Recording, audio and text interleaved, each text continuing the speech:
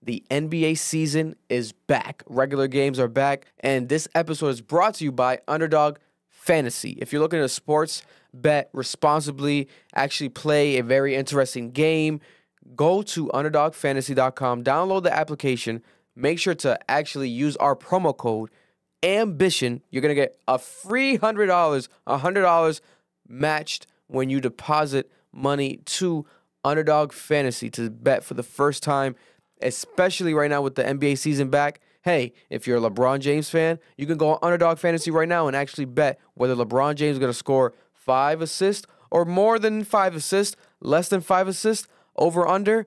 You can play responsibly right now at Underdog Fantasy, especially if you're an NBA fan. The season is back. I'm excited as hell. So get to it. Underdog Fantasy. Use our promo code AMBITION, and you'll be able to get that $100 deposit match right now. Now back to the show. They gon' love me for my ambition.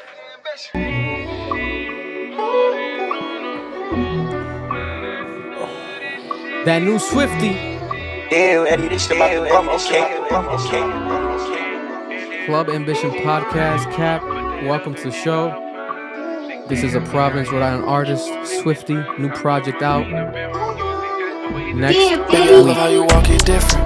Yeah, how you talk it different. When me by my side, feel like my home went missing. Baby, you know my feelings involved, my heart's all in it. This Friday, actually. Baby, just hop in this motherfucking coat, yeah, let's get missing. Let me kiss it, let me touch it. I know niggas in your DMs, baby, and you dub it. Every time I give you attention back, I tell you love it. Niggas ain't hate like a full-time job, they don't get no money. Tryna see that ass drop. Baby, I'm on your top. Baby, I'm on your back. Baby, I think that I'ma touch you. Fuck, trippin' by my bitch, your boy get whacked. Yeah, watch it like a goalie. Baby, you too bad, you come around me like a stoley. I say never again, but you might just get the homie. Niggas stole my swag, yeah, that pussy on me. You too bad, babe, gon' put that pussy on me. I want you bad, babe, and I know you want me. That's off the brand new Swifty EP project. That song right there is called Different. And it's very different, very hard. Off of Watch This, the EP by Isaiah, our friend Swifty, out this Friday. Make sure to check it out. Providence, Rhode Island artist right there. Club Ambition artist right there. Check him out. Support him. But we're back. Another episode, 108. We got Marlon in the building, holding it down. Engineer extraordinaire, always here. You already know what's going on in this, you know. And we got the co-host extraordinaire, Noel, in the building. What the fuck? Leaving me hanging again. Bro. Nah, that's the third time. What's going on? That's just crazy. I'm sorry, bro. Why this nigga throwing up gang signs? What the fuck is this? Oh, he threw a gang sign up? Nigga, you didn't see that shit, bro? I didn't see this it. This nigga just throwing shit up, bro. Nigga, this nigga got me scared. No gang signs, Marlon. Bro. No gang signs, I ain't Marlon. a part of this Guatemala gang. This nigga throwing up, bro. I swear to God. Marlon. That's crazy. Marlon is just this. He's stretching his I have fingers. arthritis He in got my cramp. finger. He's cramping I his got fingers. arthritis in my fingers. He has cramp in his finger. Arthritis in his fingers is crazy. Shout out if you're here to watch you can skip ahead into the timestamps. I'm going to mark it down. If you're here to watch the Tropicana Danny interview, that's right, the viral security guard that dances. He's from Providence, Rhode Island. Check him out. He's huge on TikTok. He's talking about the inspirational things he's doing right now with the students, and also the controversies he's faced with these actual local malls in Rhode Island. So make sure to check that out. Skip ahead if you want. But for starters, we're going to talk about Rhode Island news topics, and then we're going to talk about pop culture, hip-hop, and GloRilla. You know, she's obviously a bit of the both, but she's on some shit. She's acting up recently, man. We got to call her GloRilla out properly. But for starters, biggest news story in Rhode Island right now. For those who don't know, Governor Dan McKee has officially fired a city councilman, Miguel Sanchez, over tweets supporting Palestine and also the Palestine rally that he attended. And we were actually there. We covered the Palestine rally. We interviewed people. We were doing news coverage at the Palestine rally, and we were able to cover it and actually interview the people in attendance in Providence, Rhode Island, downtown Providence, Rhode Island. We're going to actually read the announcement by Miguel Sanchez right here. He tweeted it out. This is a viral news story right now. National news happened right here out of Providence, Rhode Island. This is Miguel Sanchez, friend of the show. He's been on the program. You know, open invite Open invite for Miguel again, and also open invite for Dan McKee, the governor. Holiday season is here. That's right. That means that you are most likely going to be looking for a coquito to buy. Now, instead of buying a coquito from your local bootlegger, especially if you're in Providence, Rhode Island, we have our own minority-owned coquito company called the Island Coquito, formerly known as Papi's Coquito. That's right. You can go to a local liquor store right now, such as Tropical Liquors on Cranston Street, or just reach out to their Instagram page, the Island Coquito, and purchase an actual minority-owned Providence, Rhode Island brand company coquito, in-house coquito with no actual milk inside of the coquito. And I'm not lying. This is not because this is a promotion. It actually tastes very good. We've had people in the studio taste it. It tastes delicious. So go try it out if you haven't yet. The Island Coquito, Providence, Rhode Island brand coquito, especially right now for the holiday season. Perfect to buy. And like I said, you don't got to worry about it expiring as fast or like reaching out to a bootlegger to get it done illegally or the same day. You can go to a store right now in Rhode Island, liquor store. Call your local liquor store. Check if they have it. A lot of them most likely will have it. The Island Coquito. Check them out right now. Back to the show. For those who don't know, Miguel Sanchez was a city councilman, but aside from that, he was a constituent service staffer for the office, the governor office of Rhode Island. So he was an aide. I guess what would that maybe consist of if we're just thinking off the top of our head, like advising? So a lot of those positions, was it as influential? Really? Yeah. So those aide positions, usually what you're doing is you're doing research, policy research. Yeah. You're creating plans for the governor. If he's doing constituent outreach and stuff like that, constituent services, his job is probably just to research how, you know, what his constituents want, how he can better reach out his constituents.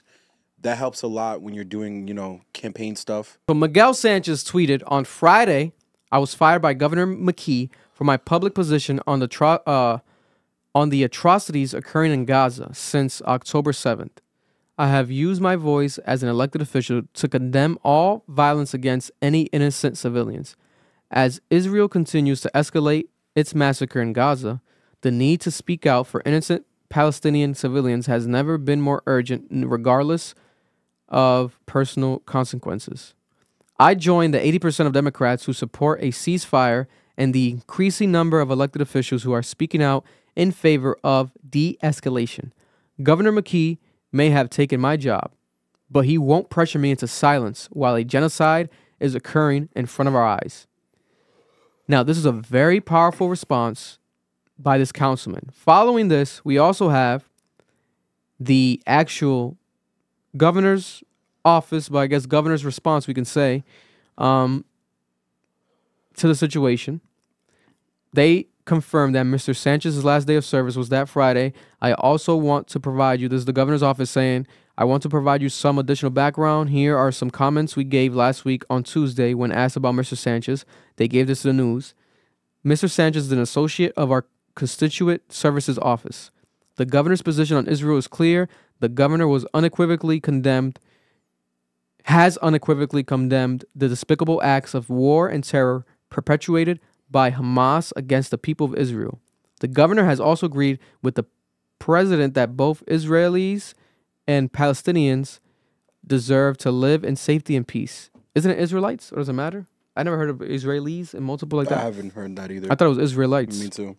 You know, the governor strongly believes that words matter, and words can have the potential to fan the flames of hate and division.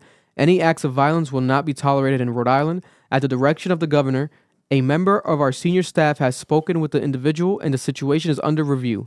At this time, we will not be commenting on it further. Now, hopefully, we might be able to get Governor Sanchez, not Governor Sanchez. Imagine he becomes the governor one day. That would be a full circle moment. God bless. You know, it's possible. Anything is possible in this world. Dan McKee, Governor Dan McKee, one day in his actual studio for an interview. Hopefully, Miguel Sanchez, a former councilman now, right? No, still councilman. Still councilman? Yeah. So he wasn't fired from his councilman position? No. Or you can't be. You have to be voted out? You'd have to be removed by your constituents, yeah. So they'd have to do like a whole thing to get him out. So to be clear, he was fired from His constituents working in the office with Dan McKee. Yeah, that's his real job. That's his real job with Dan McKee in the office, but he's still a councilman. Part-time is his city council job. He's still a city councilman. So he's still a councilman? Yes. Okay. Okay, and this was confirmed, do you think? No, I'm telling you for a fact, bro. For him to get kicked off that council, a lot has to happen. Yeah. There were people stealing their own, like, campaign funds, still keeping their job on the council. Okay. That's why I'm telling you, like, yeah he's fine. Yeah. I'll take your word for it. I don't want to get killed on TikTok. I'm going to make this a separate clip. I'm going to blame Noel's ass. Yo, I'm telling you right now, his job on city council is... Unless tomorrow city council wakes up and... I mean, I can confirm with him, too. I can just text him. No, because the thing is, you'd have to pass a resolution in the city council to get him off the council. Okay, that makes sense. That hasn't happened. That makes sense. Council hasn't even met yet. This is just some deranged governor. So that's why there's a confusion where some people feel like maybe he was fired from the councilman position. Oh, hell no. That's not possible. Okay. That makes sense now. Okay. But overall... my take is this. I think this might be historic for Rhode Island because I don't recall whenever a governor has fired an actual state employee for a political view or opinion. It never happened during Black Lives Matter, whether you were for or against Black Lives Matter. It never happened during the January 6th riots, whether you were for even saying the word riot. Some people don't think it was a riot to this day. There was people that attended January 6th that were from Rhode Island, right? There were state employees and actual political staff members stating opinions about all these subjects. But when it came to this one, he chose to fire an actual employee in the state. Why? Why this one specifically? So there's where a lot of people are drawing conclusions of hypocrisy in a sense where this is only going to cause more division. And in his own words, how he was saying about, the Miguel Sanchez post, the governor's team was saying that this is fanning the flames of evil, etc. You can say this is doing the same thing, doing the same thing in a sense where it's like, so just because state officials don't agree with what the governor feels like, he's firing them. So now it makes us feel like if you're working for the governor, if you're working for the state, you have to think like him or else. There's no place of agree to disagreement. There's no place of let's have a conversation. There's no place of dialogue. There's just, hey, you're fired right away. You can't post that. And for context, when you look at the post from Miguel Sanchez, he definitely was siding with the Palestinians. He was saying that he supports Palestinians. He's calling for a ceasefire, and he also feels like there is a sense of a genocide happening on behalf of the Israeli people. The government of Israel and Palestine. That's the main conflict that he was highlighting. But there were people calling him a Hamas sympathizer. He didn't. He was supporting terrorists and all of that. And from my recollection, I saw him. There was posts where he was literally calling out Hamas. There was people there that we interviewed at the rally. We were there doing news at the rally. People at the rally were condemning Hamas, questioning Hamas. Their own Palestinian people were like, "With Hamas, we don't really support them. Like what they're doing, blah blah blah. Like we don't. That's But that's the situation here. Was a sticky situation where it's like one side wants you just to use certain words and do it this way, etc. It becomes more of like a picking side battle rather than instead of politicizing this whole situation.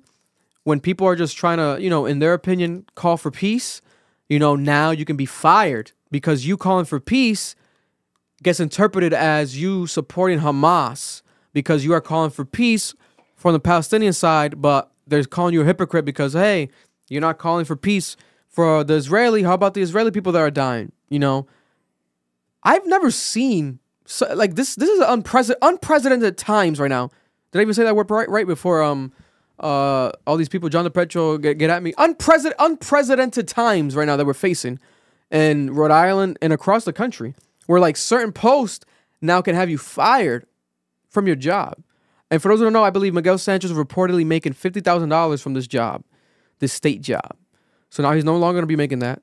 If he's still a councilman, he's going to still make that, which is, I think, $15,000 from that. So, yeah. Noel, your thoughts? I have two quick things. First one is, I just find it so ironic, and I agree with Vic that, you know, when BLM was happening, I vividly remember my city councilman, Jim Taylor, supporting Blue Lives Matter and denouncing BLM. Nothing happened to him. He still worked for the state, and he still works for the state now. No one fired him. There was no repercussions for his actions. And I'm not mad at that. I think you should be allowed to speak on your political views. Now, this is kind of my beef with this entire situation, because Vic is right. This is unprecedented. I've never seen a governor or a high-ranking state official fire, especially a city councilman, out of anybody from their position for speaking their political views. Like, you're a politician. That's what you do. You speak your political views. So my biggest beef with this situation, above everything else, is the blatant hypocrisy that I'm seeing. Oh my God, how much you people bitch about how you're censored by the left, and the biased media doesn't allow you to speak, and how Twitter was evil until Elon saved it. And look at the Republicans in Rhode Island just rallying behind Dan McKee and saying he's amazing, he's doing the right thing. Miguel was supporting terrorists. He was supporting terror. No, Miguel was literally just expressing his freedom of speech and saying that Palestine deserves to be protected. The civilians of Palestine, and Israel needs to be condemned for their actions. That is freedom of speech. That is the thing you've been bitching that you don't have. So why are you okay that someone else is robbing someone of their freedom of speech? Again, it's just hypocrisy. A lot of hypocrisy. Yeah, your views only matter until it affects someone that you don't agree with. Then they no longer matter, and it's that simple. It's crazy. It's it sucks, but it's happening, and you know, in my opinion, fuck all terrorists. Hamas, they are misrepresenting. They are not a proper representation at all. We speak with Palestinian people. They do not stand with Hamas. There might be some that do. None that I've met. Not any of the at the rally that I spoke to directly. You know, so we can't assume, lie. It's called fake outrage. We gotta stop that. Go to the source directly, you know, and actually address the issue, interview people, talk to the actual people being affected, rather than just trying to get some clicks and cite people and cause this information through post. You're gonna go nowhere with that, because look at it now. The same people that were doing that for being censored, you know, like Noel pointed out, are being hypocrites now for applauding someone being fired for being censored. Meanwhile, you didn't want to be censored. The Republicans never wanted to be censored. Now we have a Democrat being fired, showing it as a sign of censorship, and they're applauding it. So this is just a sense of hypocrisy. It only works if it works in your favor. It works in your favor. That's how this shit is. So politics is all a scam. It's all some bullshit. You know, God bless them. Let's move on. More news to talk about. Shit that's actually happening as well with life and death matters in Rhode Island. A Pawtucket couple in Rhode Island leave behind 4 kids after they were a target of a shooting. Oh my God. They were murdered in their car. A 29-year-old Brian Fernandez and a 30-year-old Shreylock Ross. This was 12 a.m. Saturday. They were shot dead in their truck. Providence Police Department are saying that they're making progress on an investigation. Allegedly, there might be a gang situation, a gang affiliation. This might be a gang conflict, they're saying. But leaving 4 kids behind is insane. It's insane. There's social media posts allegedly from the family members. And yeah, it's a rough situation. Prayers for all the families involved. To be a target of a actual shooting is pretty insane, because they had to know where you were living at, where you're from, the whole situation. I think that this happened. I think I marked it down. This happened in Providence, but the couple is from Pawtucket. Originally from Pawtucket, they stay in Pawtucket, but this happened in Providence. Cranston Police and Providence Police were involved. Holiday season is here. Shootings and robberies tend to rise up. People, please stay safe, protect your family, and pray for the best. Real quick, here's a reminder that this episode is brought to you by one of our sponsors, Agonza, our friend of the show, Aganza, one of the dopest artists out of Providence, Rhode Island. She's an artist, actual artist, painter. She draws some of the best murals that if you come to Rhode Island any time of the day, driving by the city, you'll see her stuff all over the city, literally. It's the things that stand out. It actually brightens and heightens the levels of tourism that this state represents. Small state in the country, but some of the biggest and brightest stars, and Aganza is a representation of that.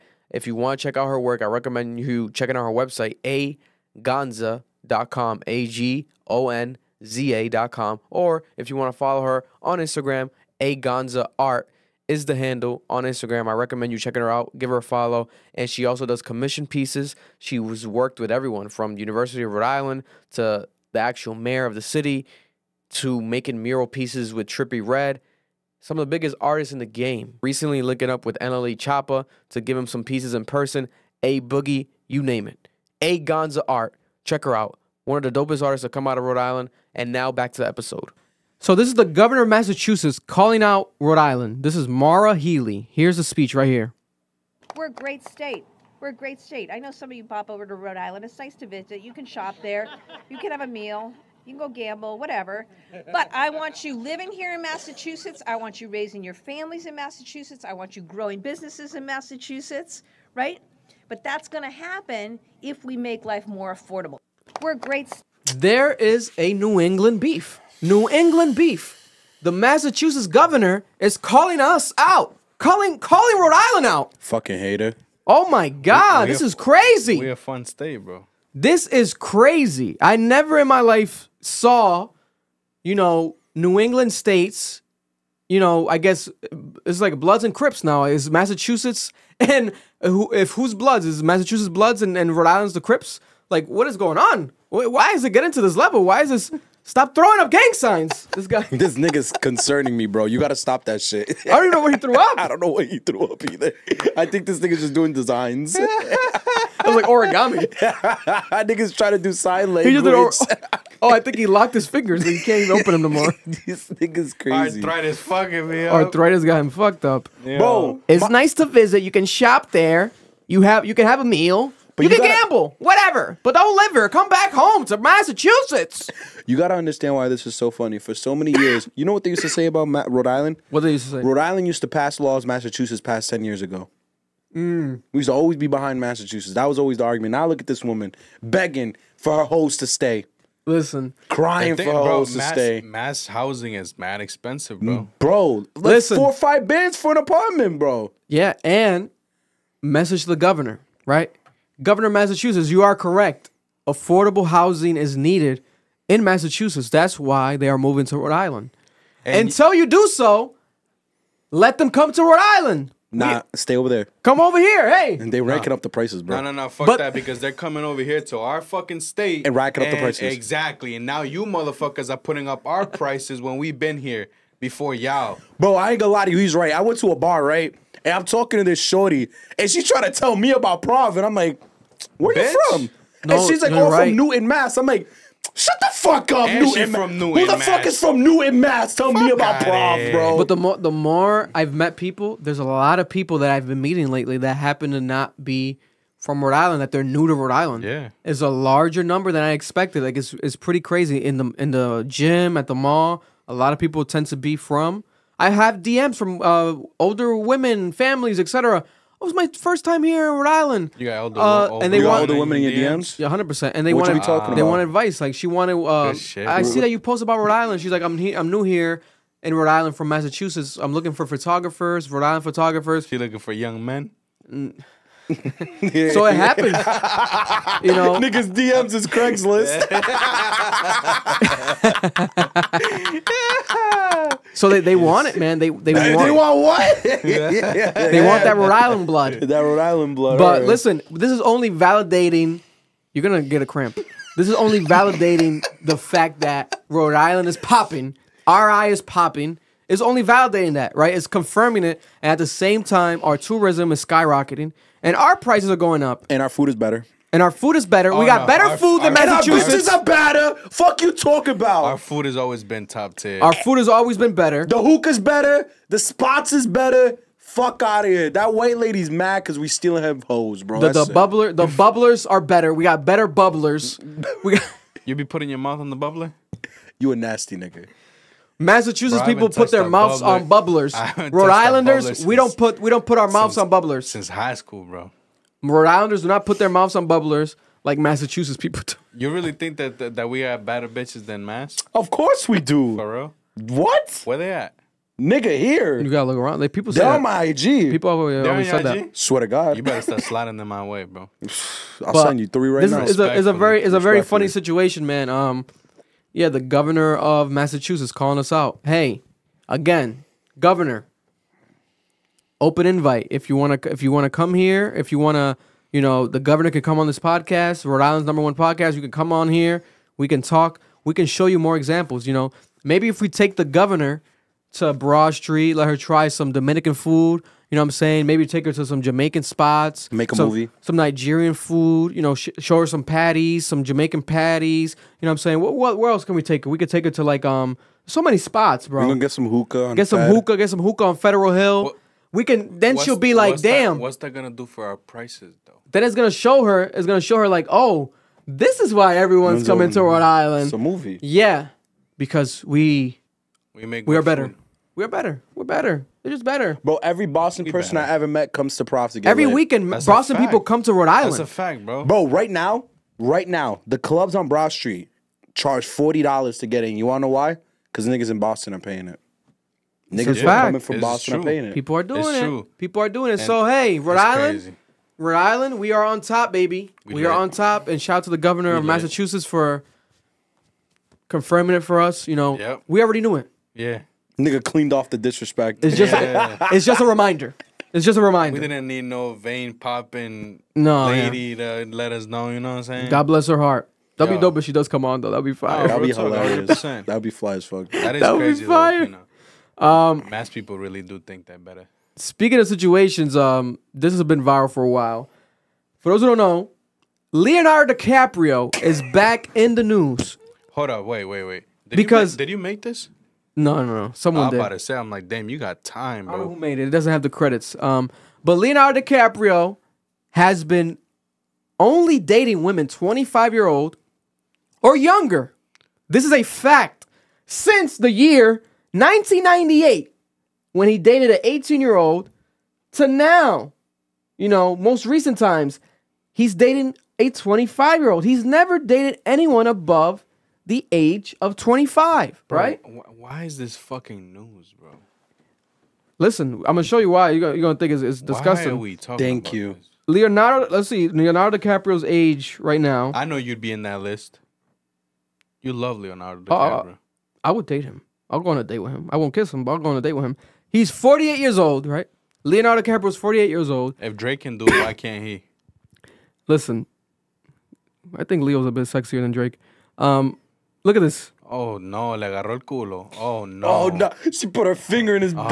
Oh, no. And Leo's latest victim You know was what? pictured fingering That's his what butt it is. That's Oh what it is. no! at a Halloween party. He knows that younger Yeah. girls be in with that shit. That's I the see why thing. he's doing it. I see the vision, He bro. got the cheap ass boxes too. Look at that. No type of like comfort, bro. Just Oh man. She has no shame. she has no. She's gonna sniff it after. Looking at the camera. She might lick her fingers. Look at her looking at the Yo. camera. Yeah, No she gonna shame. lick her fingers. No shame. You see that jaw? That's a shorty that licks her fingers after she Oh fingers your man. butt. No shame. Oh my god. This was before they got into the apartment, it seems like. Why are you not grabbing his penis? Why are you fingering his butt? This is insane, bro. Why does he look so old and gross? He looks like the dad who shouldn't have been let in the party. Like who brought their uncle to my function, bro? Bro, this is amazing. This is amazing. Listen, Leo's out here, man. Who is this shorty? So this is right here, I believe is a model. Italian model. She's an Italian model. Vittoria Ceriti. Vittoria Ceriti. Italian model. They were at a Halloween party. Why you say it like that? Yeah, I think you got the first part right. Definitely. I absolutely Victoria. think you did. Ceriti. I saw a Ceriti. Ceriti! I saw they pronounced that shit with a ch. Cheretti. I think You know it's what I'm saying? Cheretti, bro. Yeah, I think it's Cheretti. Yo, this nigga. Mozzarella. Let me stop. Don't ever bring this nigga to an Italian restaurant. He's gonna be Bro, saying he's gonna get words. us kicked Oh out, man, bro. listen, I love different coaches, man. They're so awesome. We're told LDC, aka Long Dick DiCaprio, no, Leonardo DiCaprio, I guess LDC, was outside chilling by himself, This nigga's getting gay. some fresh air. It seems when Vittoria joined him on the deck. At which point they started snuggling with each other. You This know is they got a big dick, bro. Does he have a small one? Are we taking any bets? If we're taking any bets, I'm putting my monies all on long, rather than short. I'll tell you that much. I Because think- I it ain't the think- money, nah, bro. honestly, It ain't the looks. I don't think they're going for the dick. He's a handsome guy though. I think they're just going for ass now. He's a handsome guy. Even on the new movie, he looks like ugly. Who's this? Like, he knows how to look that's, ugly. That's Vittoria. This is Vittoria Ceriti. Hot shots. He always dates like these white models. White skinny models. That's yeah. He has a type. But listen, I respect it. he is not like Ray Shrimmer. I don't got no type. He has a type. Yeah. So then you have to respect that he has a type. You know, 25-year-old. Some people find it creepy, but it's legal. It's 25. It's young.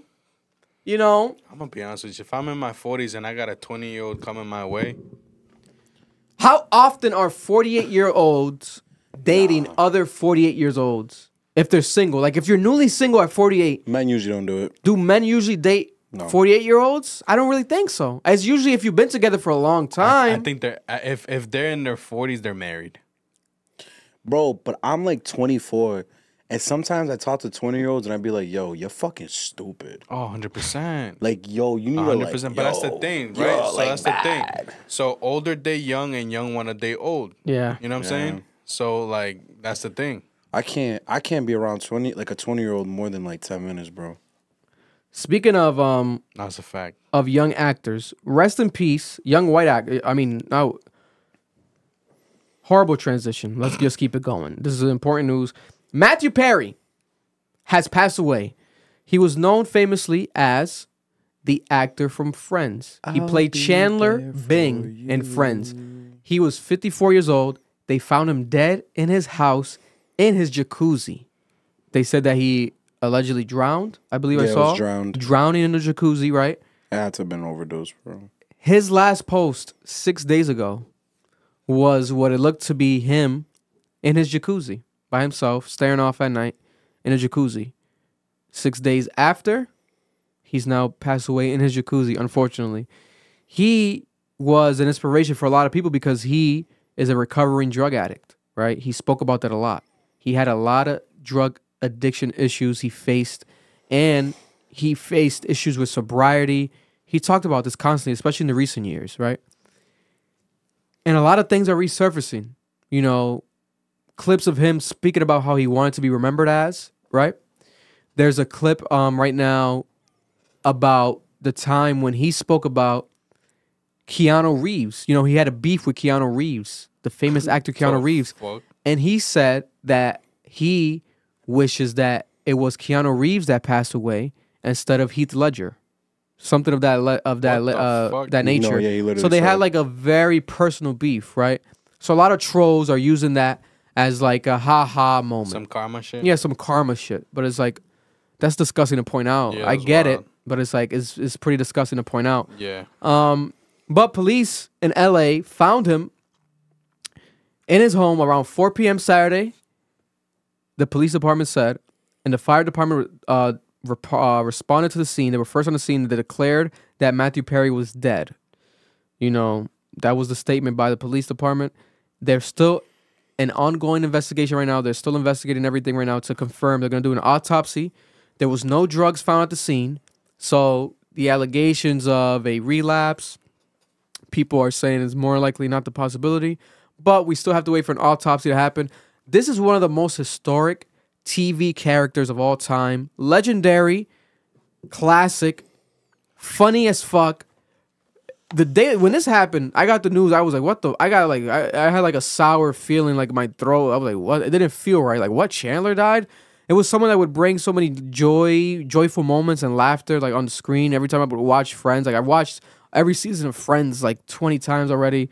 Like, man, but it goes to remind you where, You know, one day you're here, one day you're gone. Anyone could die at any moment. So you have to cherish those moments while you're here. Cherish your life, cherish your friends, cherish your loved ones. Especially, man, he was 54 years old. That's young. You know, that's older than us. That's twice our age, but that's still young. That is still young to pass away. You know, Lord knows how long he would have lived on if it wasn't due to the drowning. So rest in peace, Chandler. Aside from that, there was also more conspiracies because he was one of the people that would promote. I think he might have been paid. It might have been by Pfizer, but he was promoting the vaccinations. So he had merch literally about getting vaccinated, and they would use like the Friends font. You know, that classic Friends font that people would make merch of using the same letters and shit from Friends? Yeah. They did that. He did that with the vaccination, and he would like sell merch about it, about get vaccinated. So people are like saying, oh, is it that? Is it because of that? Getting vaccinated doesn't cause you to drown in a jacuzzi. That is not good. That's not, you know what I'm saying? So, listen, God bless. I don't think that's the case here. But we have to wait for the autopsy. But I definitely want to talk about that. I didn't show the photo, did I? Let me show the photo. His last post right here. For those who are watching on YouTube, this was Matthew Perry's last post right here. Very sad. And pretty, what's it called? Cryptic? Not cryptic, but like when shit happens after... Pretty eerie. Yeah, eerie. I guess eerie. It's a big ass jacuzzi. Yeah. Beautiful jacuzzi, bro. He really was living large, man. He had a successful career, recognized everywhere he went. You know what's crazy though?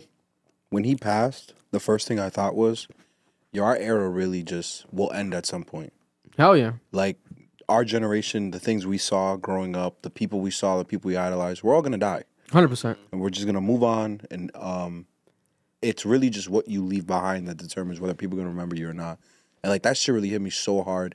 Because people were like, oh, my God, our childhood people are dying. And I'm just like, well, they were going to anyway. Yeah. It's a new generation. Like, the older we get, the more people die, the more things happen, people die off. That's how shit is. You know, it's very unfortunate, but it's literally how shit is, so.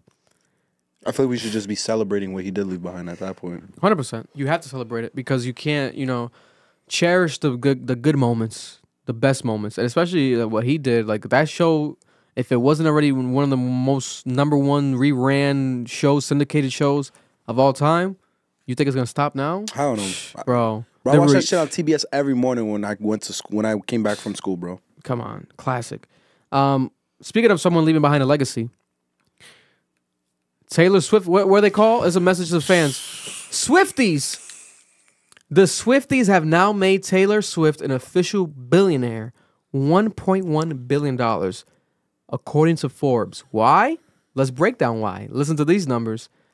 Taylor Swift, off of her catalog alone, has been valued to have made $400 million. Off of concerts, she's been valued to have made $370 million. That's off of concerts, $370 million. Streams, that's $120 million. Off of real estate homes, including in Rhode Island, the mansions in Rhode Island, $120 million. Again, royalties, $80 million. And these are some recent numbers. For example, to put it in better perspective, for those who don't understand why Taylor Swift is so great and so huge, listen to this. Her new movie that just dropped last week made $92 million in 3 days. In 3 days in theaters. Her movie, right? That's wild. This is not a Martin Scorsese film, a Quentin Tarantino film. This is a Taylor Swift directed tour recap movie. And also, this week has been reported that her re-released album from what, like 10 years ago? Yeah, that's what. Yep. 1989. 1.5. 1.5 million copies in 1 week. Oh my God. Her new album. Taylor Swift is a god. Is on a different stratosphere. I don't think we understand. Is it her or her people? No, it's her. It's a bit of both. I think Taylor Swift arguably has the biggest fan base Yeah. of all time. It takes marketing. It this takes is so crazy. much to get there, bro. Like, This is crazy. yeah. And then if you go around, She just certain might be- people, you might ask them, Good ass person. they might not even heard her songs because she's not played. It's not a black culture's. No, we don't know. she's for white girls, without a doubt. It's for white girl, but it's like, it's such a wild like. Bro, white girl culture is a real thing. Man, this is another validation that Didn't you pull up? women listening to run the Swiftie? world. I did not. Pulled up to a what? A Swiftie concert? No, he said that I pull up playing Swiftie because he wants to start this narrative about me. But if I start saying that this nigga pulled up playing fucking Playboy Cardi, you'll be mad as fuck. People will not did. believe you. No, You you pulled did up. though, because you're a fraud. You pulled up. I People heard it know. outside. You're a When? fraud. We literally heard you when we got here. When? Today. Ever since my president died, I heard you pull up. I've been thinking about homicide. I was like, damn, Marlon, what the put that fuck? shit down, nigga. Nigga, all I heard was, Damn. I got shooters. What? You got shooters? They're wearing red and blue? All right, bro. Listen, I've been playing Swiftie though because I would have to be brain dead to pull up fucking listen Bro. to Playboy Cardi. all of Swifties, like Taylor Swift's success lately has been made me like play her music. I've been playing that shit. I heard some of the mouth. Let's not act like you don't be riding around. Shake it off, shake it off. Ooh, ooh, ooh. Haters wanna hate. I don't listen to her music, I just though. wanna play. I kinda like that song. I don't wanna hate. I just want some cake. Is that really Shake how it goes? off. Shake it off. It's whatever we want it to be, nigga. We Swifties now. Oh, how about There's this one? nothing wrong, bro. Ooh, love. How does this one go? Lover. Hold on. You. Wait, no, hold up. I'll harmonize. You go. Hold up. What is that We're beat? gonna get this right.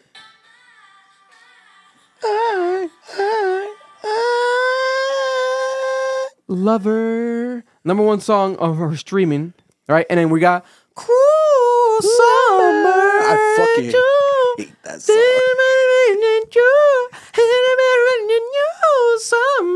You gonna Cruel Summer. How was she dancing in the video? Cruel Summer. That's why she's up there. And no, That's why she's up That's there. why she's up there, nigga. Cause she makes fucking hits. Bangers. Real respect. No, stop talking. People keep saying- unless you respect Swiftie, I want to hear it. People keep Bro, saying, why is hip hop suck this year? Maybe because Taylor Swift Swift keeps is back. fucking dropping. Fuck you talking That's about. why. Fuck you talking about. She blew a whole fucking genre out the fucking way. Nigga, if you want to be great, go listen to Taylor Swift. It's Taylor Swift's Is it? fucking year. It's Swiftie season, and we're not talking about Swiftie from Rhode Island. Yeah, Respectfully. respectfully. You know what I'm saying? But let's make that collab happen.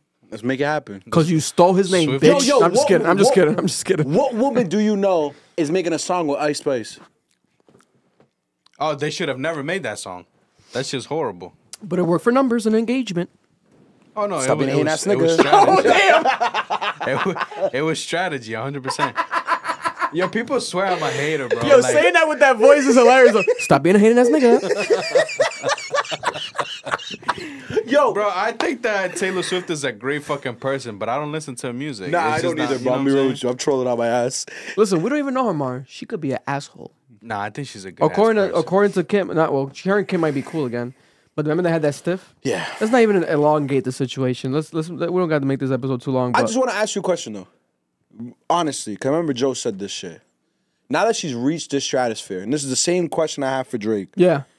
Because she's getting this much wealth because she keeps remaking her music and taking control of her publishing. She keeps licking people.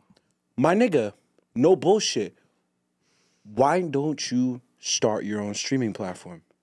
Listen, Taylor Swift, I I have think the ability to change the market. she has 2 more albums until she owns 100% of her actual full catalog, right? She has to re-release 2 of her older albums again, right? Yeah. And those are her 2, I guess, most recent ones, I think, because she's kind of working backwards, I think, with the re-release. So is she fully remaking these? Like She's Yes. fully re-recording this. re-recording. Bro, Yes. Taylor Wow. Swift That's- literally got God Kendrick bless, Lamar. Taylor Swift was able to get Kendrick Lamar to re-record the remix of Bad Blood. The same old verse. I've heard that. Do track. it again with new vocals. Even Wow. Kanye's no started one doing can this. do that. Only Taylor Swift can make that shit happen. You think Kendrick Lamar cares about an old verse? Taylor Swift can make that happen, though. But this is my point, Vic. I respect that. If she threw all her fucking albums on a streaming service and charged $3 for you to have it, nigga, she's up. Nigga, I would pay the $3 just $3 to support enough? her. Why are you lying, bro? Nigga, who? $3? Not a month. A month? I don't know about a month. Exactly. I'll pay a year. Do the math. Nigga, give me a free trial. That's $36. It's Give me a promo $36. code, nigga. Give me a promo Make code. it work. It's crazy. Make that shit work. You know what I'm saying? She gotta give us something. One of my biggest TikToks that we've made was talking about Taylor Swift's, what was it? Tour? I think it was a tour numbers. That shit went viral. I think on YouTube it went viral Because to YouTube Ticketmaster Shorts. was in a whole scandal that they were overcharging people, and then they went into Congress and we everything. called that shit. We spoke about that. You know, so Taylor Swift. You know, share some of that bread over here, maybe. We fuck with you, Taylor. We fuck with you for real. Moving on though. Neighbors. With a what'd you say? We neighbors. Yeah, We neighbors. we technically are. Neighbors. That's a good one. One girl we might not be fucking with that much right now. GloRilla. What happened now? GloRilla might be ruining her own career. Last week she dropped Cha Cha Cha. No. Last month, Cha Cha I was Cha. gonna say I was not last week. That song was not good. It sampled, arguably, Nas's worst song, Uchiwali, of all time. I like that beat. Nas's most criticized song of all time. So on top of that, you got a bad sample, and then you got this. You make a bad. She blocked Kai Cenat because of this, right? Did she block us? Not yet. I have to check. She might have already. But remember, we said that Kai Cenat and GloRilla were flirting months before, like in May. Back in May, if you don't remember, back in May, Kai Cenat and GloRilla were actually flirting on Instagram Live. She twerked for him. They were flirting back and forth. Shook that big ass. So yeah. I think she personally might have liked Kai. You know, it was more personal. And on top of that, he didn't like the song. So she felt, okay, let me block him. But guess what now? We have GloRilla now tweeting saying that she might unblock Kai. She tried to apologize to Kai, being fake, right? And then Kai said the same thing that she said. Oh, no. You made your bed. You made your bed there. Gotta lay there, right? And then now we have GloRilla on Instagram Live with her friends in the car, Making threats. threatening Kai Cenat's life What academics call them? over opinion about a song that everyone online doesn't like. It's not like he just does. It's a bad song. It's okay. It's a song. Hey, baby, you're a millionaire. You could get any producer you want. Stop it. Move to the next one. Make another one. Why are you focused on this one? Record labels are paying Kai Cenat to promote your music. He's not taking the money. But guess what? Those posts that they post on Academics' page and all these blogs, they're paying for that. So if every time Academics post Kai Cenat reacting to a song, it's a record label paying him. Academics said it. So GloRilla's record label paid him to post Kai Cenat's reaction or anyone's reaction to it, even if it's bad or good. So she's just looking hypocritical. She's cutting ties with record labels. People are not going to want to work with her. It's becoming very bitter. You are too young of an artist to be doing this type of shit. It's okay to make a song that's not it. Move on to the next one. You can make another one. You were on top of your game last year. You were the hottest female artist in the world last year. This year, you're not number one, but you're around there. You're top 3, still top 4. You're around there. Sexy Red, though, blew everyone out the fucking water. Sexy Red fucked everyone up, right? Who would have fucking thought? I know she fucked everyone up. That sexy baby, rich baby daddy shit. Number 1 song on TikTok right now. It's probably gonna be number 1 after Taylor Swift this week. Next week is probably gonna be number 1 in the country. It's like going like this now. The Sexy Red song on Drake's album. I need a rich baby daddy. You know. So GloRilla, we're gonna play the clips right here. Very, very unfortunate. I was pissed off last week. Now this made me more pissed off because I'm like, okay, this is like, it's getting to this point. What the fuck is going on? Yo, Vic is hurting, bro. I'm tight. I'm tight. I don't like when niggas is fake, bro. Like, this is a fake industry bullshit that people call out. Like, this is whack, man.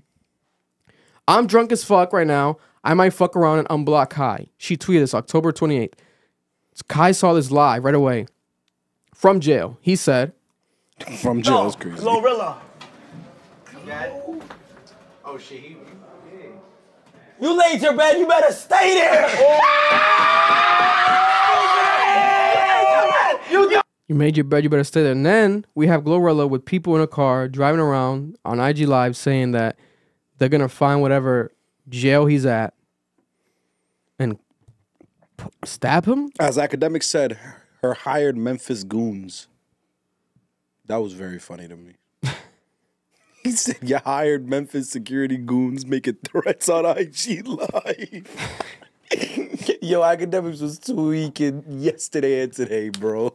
You saw what he said about Jay Critch? Yeah, that was crazy. He said you're gonna have to buy a ticket to see me at Rolling Loud because your ass ain't performing, nigga. Yeah, but Acme doing mad scoops on niggas, so he low key is playing it nice. But to be honest, you heard about the dirt he got on her?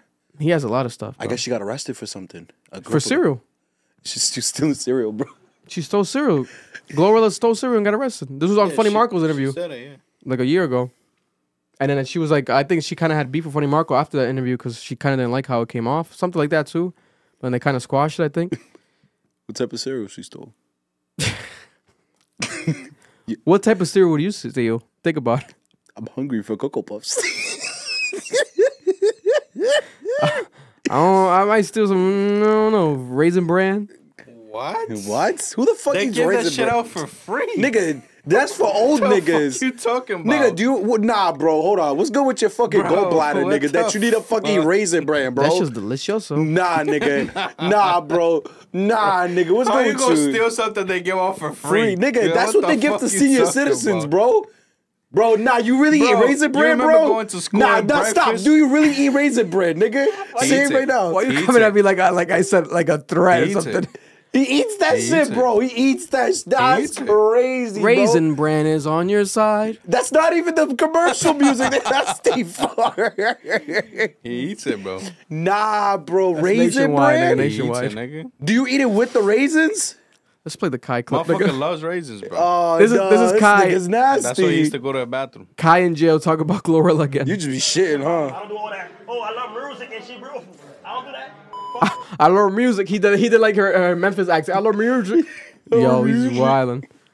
We got Ice Spice over here, Nicki Minaj over here, Jay-Z over here. And Jay-Z.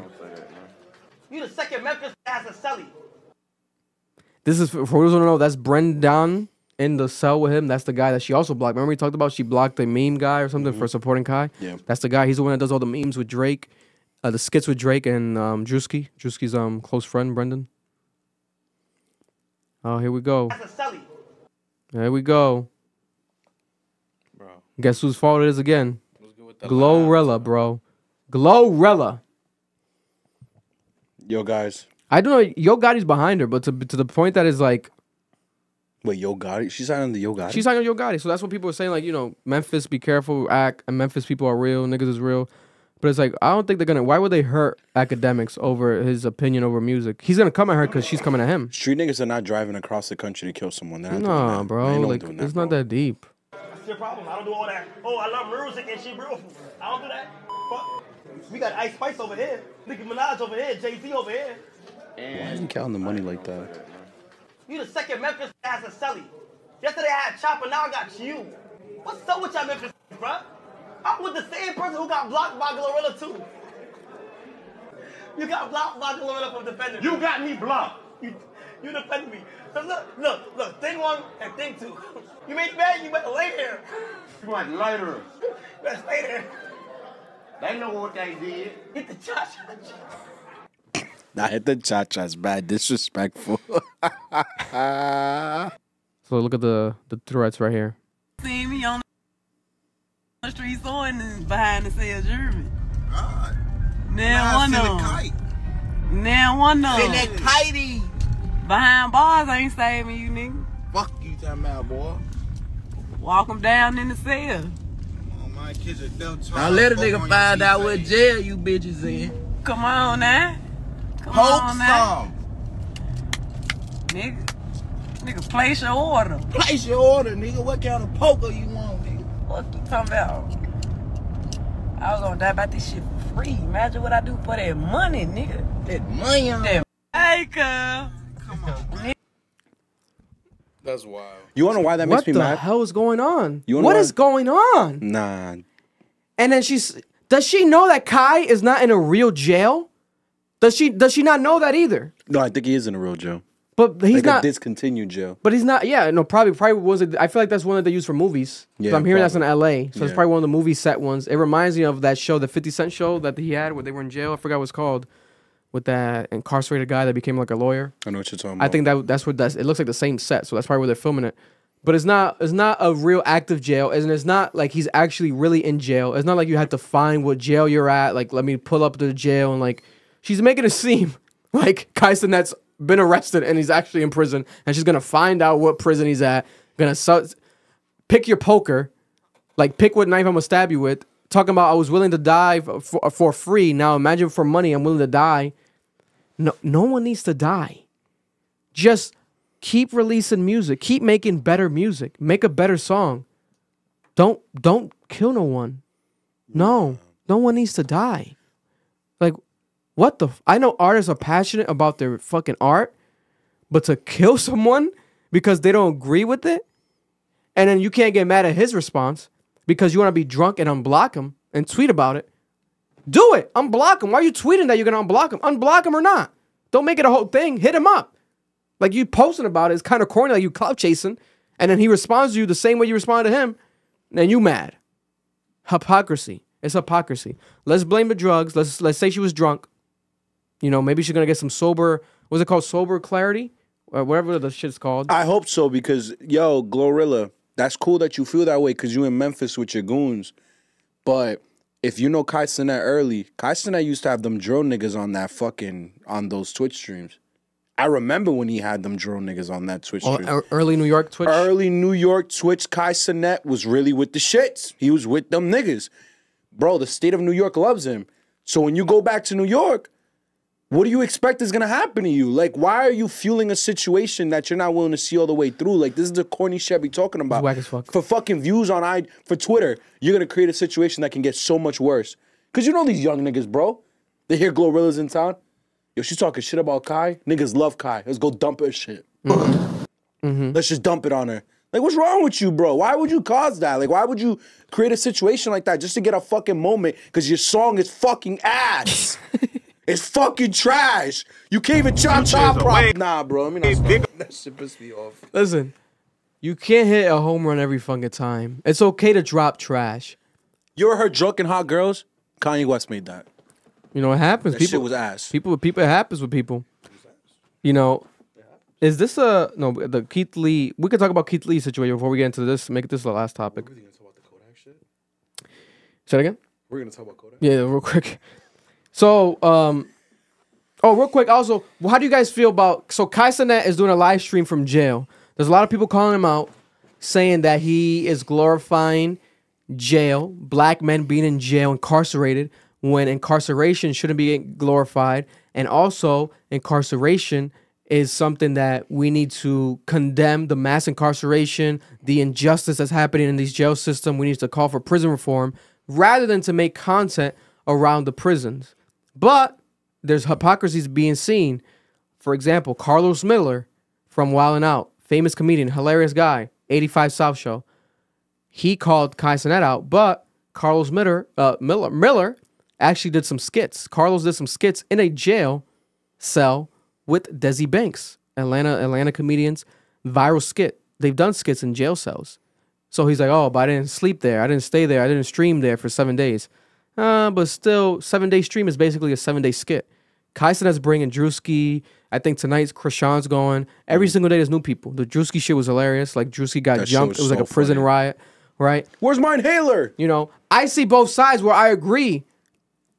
This is something about it feels wrong. Like, like we shouldn't be like applauding people being in prison, but at the same time, it's entertainment, you know, and that's all he's trying to do is entertain people. But then, is it fucked up that the entertainment is at the mercy of these people being in a fake jail, right? He probably paid to rent this out. He could do whatever the fuck he wants with his money, right? I'm pretty sure that's what it was. It seems to be very organized. You know, it seems like he's not really on his phone. Like, he's like very disconnected. Like, he's on lockdown for real. Like, he's disconnected. Like, people kind of update him. You know, people working there. But it's a pretty well structured situation. It seems like cameras everywhere. It's insane. The setup is high level. So I commend them for the setup. It's pretty professional done. But what do you think? Like, you know, should he have started in a college? Should he have done a 7-day stream in a college dorm? Should he have done, you know, I do feel like there's a lot of other ideas he could have done. Doesn't mean he's not going to do them yet. Hopefully he does them. You know. I think when it comes to the whole concept of doing like jail content, if you actually watch the stream, it's funny. Like some of it's actually really funny. But I agree with you. Like I cringed a little bit because I'm like, yo, you're portraying people of color in such a nasty, disgusting way, and you're presenting prison culture in such a glorified way. Like it's not fun. I know people who have heart pacers because they have heart conditions. They got in jail. I have friends who make collect calls in front of me to their friends who are in jail. It is not a fun experience. It's a horrible reality. And I am a full believer that we should abolish all prisons because they don't really don't rehabilitate. Yeah, they don't do their job. At all. My sister does restorative justice work. I fully understand that the prison system designed, it's a system of violence, slavery, and revenge. It's never been about rehabilitation or justice. So I think if Kai Cenat is going to do this and make humor on our reality and how we act and what we're like, he should also be donating the streams, the money he makes off the streams, to the causes that are trying to improve the prisons. Don't just use it as a joke. Also try to like make it a better situation for people. Yeah, because I do see it where it's like, some of those are like, oh, Danny, we had in here saying, like the idea of like the influence you have on young kids is true. Kai Cenat doing the stream, going viral for 7 days from jail and prison, is going to make it seem to some kids, maybe you don't know how many, but it's definitely going to make it seem to kids that he influences who are following him that jail is fun. Jail is cool. Oh, mom, I want to go to jail. Like, I should go to prison. Like, it's a fun satirical thing when it shouldn't be the case. Now, is he doing this for Halloween? Is that the cut? Like, what is, you know, someone needs to ask him what's his perspective. It depends. What is Kai's actual motives? It might be deeper than we realize. We could be wrong. Maybe he is donating money to prison reform. You know, we don't know the full story. So we still have to wait for that. But as of right now, I'm not mad at people getting mad at him because the shit looks weird. It feels weird.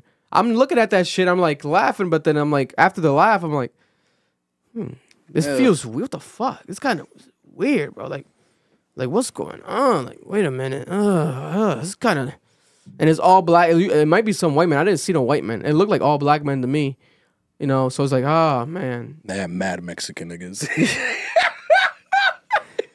My God. Órale pues. That shit looked crazy, man. God bless. Keith Lee. Keith Lee has been known as the most famous food reviewer. The most famous food reviewer in this generation's recent times is Keith Lee. So much influence that wherever he goes, he gets a special treatment. So Keith Lee has been in Atlanta, visiting Atlanta restaurants, supporting black businesses. What's he doing? He's sending his family members inside to avoid special treatment. Now, what happens is he's been calling out certain restaurants for the mistreatment. What had they been doing? Whenever he sends his family members inside, they tell them, oh, no, there's a wait time, there's wait periods, there's no tables, right? Also, a lot of times there's a line of people outside waiting or inside waiting, regular people. But Keith Lee walks in, oh, wait, we got a table for you ready. He ends up leaving. He's like, no, it's fine. Because he wants equal treatment. He feels that the special treatment is unjust because it's just showing how lazy these restaurants in Atlanta can be. And there's people in Atlanta that live in Atlanta in the comments supporting Keith Lee saying, yes, I've been there. That place is just lazy. They don't want to fucking work. That's all it is. Yes, yes, yes, right? Now, there's also people saying what Keith Lee is doing is bad for the businesses. Oh no, he's only showing the bad side. He's not supporting properly his own people. This is bad. He's black. He's supposed to be actually uplifting the black culture. I think he's just being fucking honest and realistic. Honesty and realism is all we should strive for, and authenticity. You know what I'm saying? Like, why anything else? But people are up in matters and uproaring. What's your opinion about the Keith Lee?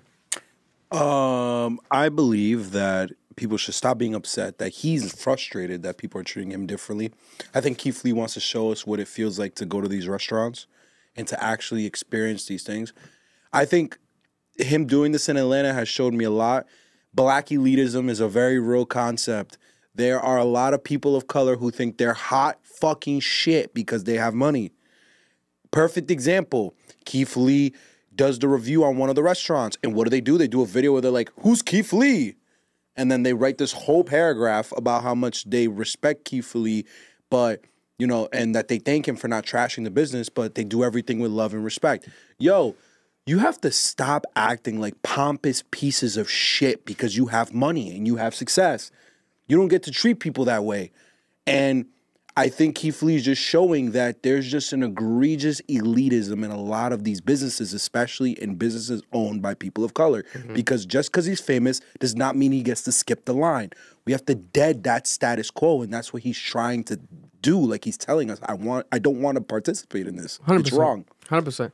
If you have a certain hours, your restaurant has hours and people visit it, you should be able to get proper attendance. Not just because you're not Keith Lee. Now, if you happen to be Keith Lee, you get that special treatment. That's crazy. Now, imagine if you're not just Keith Lee, you're in Atlanta and you're an Atlanta celebrity. Oh, so now it's like exclusive, only celebrities get this special treatment? It's pretty whack. It's pretty whack. Like, this, it should be more equaled out, more balanced. Obviously, people are going to get their special treatment. Rightfully so. It is what it is. If I owned a restaurant, I would give people special treatment if they're more important, right? Or more popular, right? Because it's going to give you more notoriety as a restaurant. But not to the extent where you're going to literally fake and lie to like everyone that's already outside waiting and this and that. And like, you know, no one's going to benefit from that because you're only going to be called out. People are going to call you fake. Like this Keith Lee situation has now exposed a lot of businesses. So I would say these businesses just need to restructure themselves, prioritize customer service rather than just like, oh, we make food and like you get it when you get it. Customer service should be on top because customer service is the #1 thing of all businesses. The higher the customer service rate is, the more people are going to come back. The more long-term businesses you have, the more actual long relationships and like support, longevity last. So customer service should be up high. I think that's what Keith Lee is basically trying to say to people, remind people, but they're trying to make it a whole thing and like trying to like, you know, call him out, etc. I've never seen that man raise his voice once. Ever. He's the most monotone person. He's the most monotone person in the world. He does a lot of shit for free. The majority of his shit he does is for free. He doesn't get paid to do reviews. This man is the definition of what a human being right now in content creation should be. Authenticity, himself, just grabs his phone, records, no special editing, all raw, authentic, and it works because people just like him as a person. So let me ask you a question, Vic. Would you rather him destroy someone's business or lie? I would rather him, well, destroying in what sense? He tells the truth about the business and it costs the business their existence. Listen, I would rather that happen than him lying because him lying.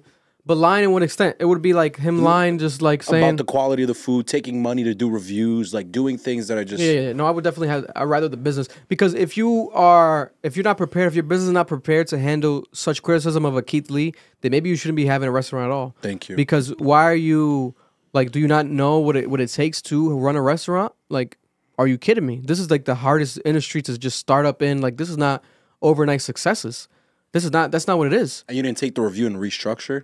Exactly. Like you need to take constructive criticism and work on it and get better. Thank you. There's you know how many restaurants out here in Rhode Island during the pandemic shut down that've been around for decades? They've been around for decades. They shut down. Why? Because the restaurant business is not easy. It's extremely difficult, let alone during a pandemic.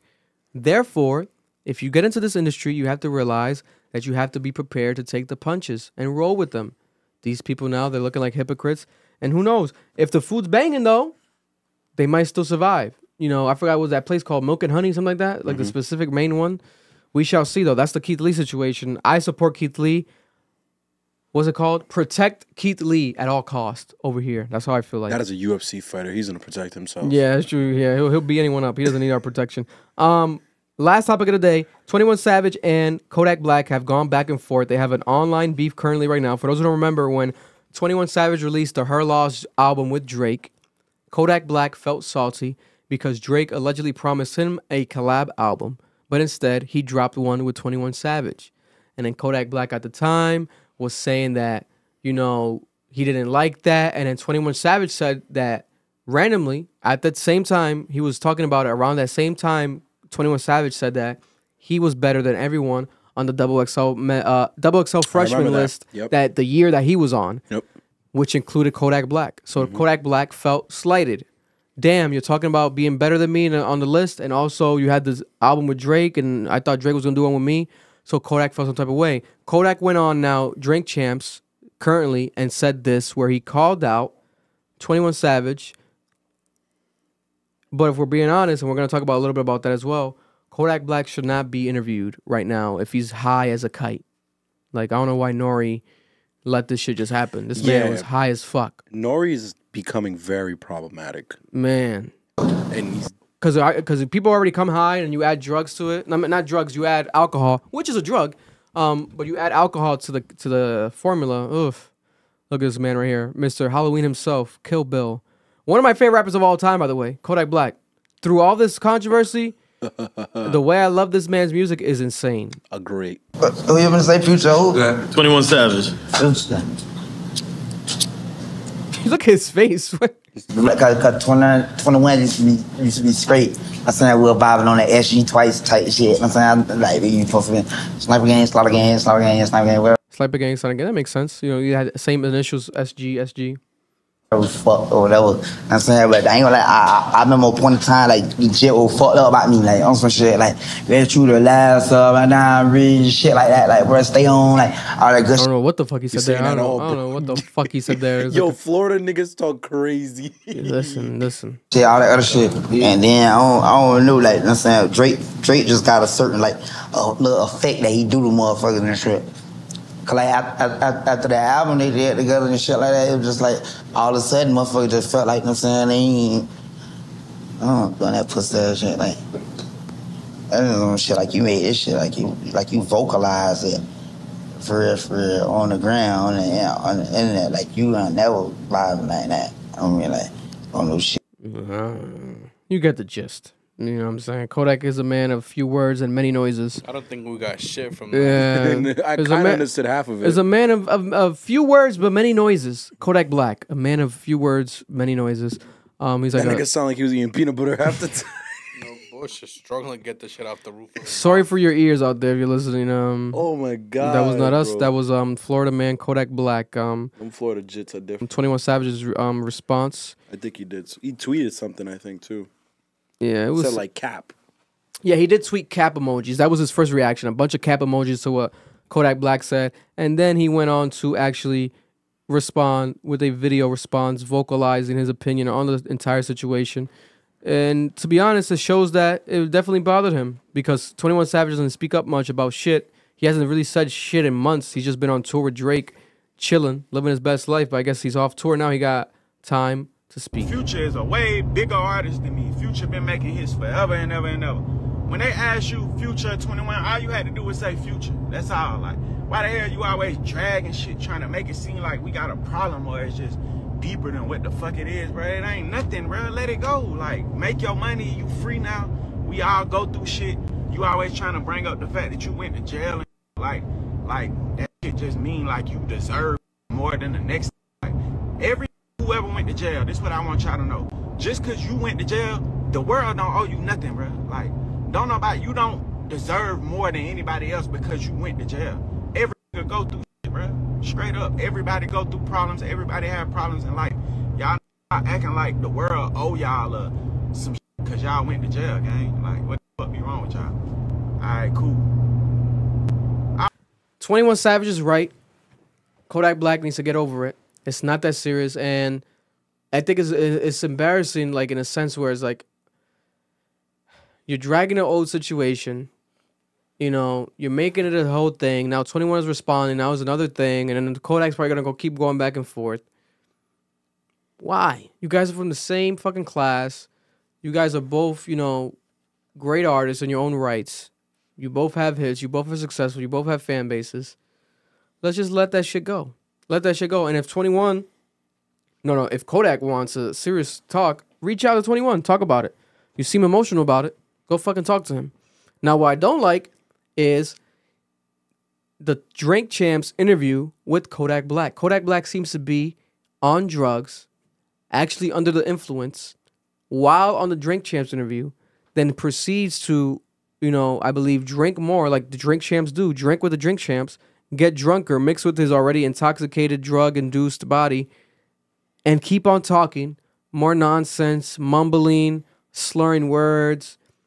It's coming off as if we are platforming a drug addict in midst of his actual addiction. While being addicted on camera, we're just letting it's for entertainment. That should not be the case. Nori should have edited a lot of stuff out, or Nori should have stopped the interview.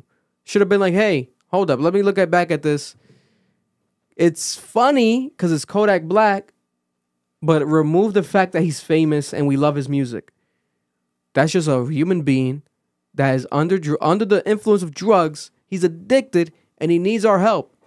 But instead, people look at it from the perspective of like, nah, it's just, it is what it is. I saw someone debate, which is a point. I get that point where they were like, well, people used to interview Rick James years ago, and Rick James was off of every drug in the world, high as a kite, doing interviews. That is a good point, right? But there's still a difference to me where it's like Rick James, those interviews were like 5 minutes long. It was quick, off the cuff. We're talking about sitting down. I think it was a 3-hour interview with Kodak on Drink Champs. I agree. 3 hours of him being high. Mm-hmm. I think there's a difference there. And especially if we're doing our culture, those Rick James interviews were with white women, Katie Couric, like white anchors, famous anchors, legendary anchors, but white women. They weren't of the black culture, representing the black culture like how Nori does. His whole thing is about holding legends down, giving them their flowers. If we're doing shit like this, platforming Kodak while he's high, while he's addicted to drugs, we're preventing him from even becoming a legend. We might actually expedite the process of him, unfortunately, maybe dying young. And then what? Making him a legend? What are we trying to do here? That's not okay. Kodak Black literally has songs rapping about being addicted to Percocets, doing heroin. I'm on that heroin. Literally talk about he does heroin. And then people are ignoring it. Oh, it's just music. It's just an interview. No. He needs help. Get him some help. We said that shit about Juice WRLD. Juice WRLD kept rapping about, I'm on drugs. I want to die. Juice WRLD died from drugs. When is enough enough? Seems to be this day and age, there's no ceiling. There's no limit. This shit just goes like that. It just keeps going. I don't know how much clout one man can have, but it's not worth it. It's not worth it. Any thoughts to close it out, Noah? So first one is that I agree with you. I think he should have definitely hit up 21. I think this is how relationships are destroyed and how we're robbed of good music when artists start to argue with each other through subliminals or just on the internet, and they don't hit each other up and just have a conversation and put their pride aside. But, a lot of artists are sensitive. GloRilla is a perfect example, and there's so many more of that. They just can't accept criticism. They can't accept reality. I think the fact that 21 got that Drake collab album pissed Kodak off because 100%. Kodak was getting way more hits than 21 Savage. Kodak was on top of the world before he went to jail, and even when he got out, he was still making hits. And I think he just got frustrated by that. When it comes to Nori, I'm literally going to start, I'm at this point of categorizing Nori in the same category I put Adam 22, I put Vlad TV. Damn. Sorry, I put Vlad TV, I put academics, because despite popular belief, I know some people like academics, he literally just trashes women. That is his bread and butter, is discussing women. And sometimes I'd be like, bro, you're talking insane right now. But whatever. Yeah, he doubles down a lot on women, issues relating to women. Yeah. And he was doing it with GloRilla, and it really did make me uncomfortable. And he's done that a lot. Remember when he did it with Christian Teigen? He tees off. He lost his job. Well, did he? He got suspended because of that, I think, on Complex. And Twitch. He got suspended on Twitch for his Christian channel Teigen got taken down. That's very true. So I'm putting Nori there because with that group of people, what you're doing is you're perpetuating a culture that is just toxic. It's negative, and it doesn't contribute anything. I put these people in the category because they keep platforming people that are presenting the worst of humanity. And that's why I agree with you, Vic. And it frustrates me because, yo, all we talk about is positivity. All people put on their fucking social media, on Twitter, oh, I want to be positive. I want to be around positive things. I'm tired of negativity. That's all we fucking consume, bro. Yo, my nigga, I went on Twitter today, and I'm watching Ack just trash person after person. I'm watching 21 beef with fucking Kodak. I'm watching Nori platform a fucking drug addict in an intoxicated state as if there's no fucking problem. Yo, at some point you have to kind of sit there and be like, do we really actually want the things we're saying we want? Or are we just saying it because it's cool to say? It's cool to say you want to be positive. It's cool to say you want to live a better life. But all we do is surround ourselves, and all we do is consume this toxic ass shit, and it's just so exhausting to have to see it every fucking day. We're becoming numb to it. Literally numb to it. It's a numbing society that we're living in right now where, you know, if you were to be born today, 25 years old, first day on life as an adult, no social media, no phone, and then we're brand new to it, and this is the first things we see is everything that we see every day. You'd lose your mind. We would go crazy. We'd be like, what the fuck is this? What are humans doing? What the fuck is Americans? What's going on? What the fuck is... this is not okay? Is this okay? But instead, it's all a form or facet of entertainment, you know? But that's why platforms like this exist, and we're here to, you know, cause that actual delineation between the bullshit and the truth, and cover and discuss it here. Even though we're definitely going to have our moments of some bullshit and some cap, because, you know, that's what it's literally called, cap. So we're going to be capping on here.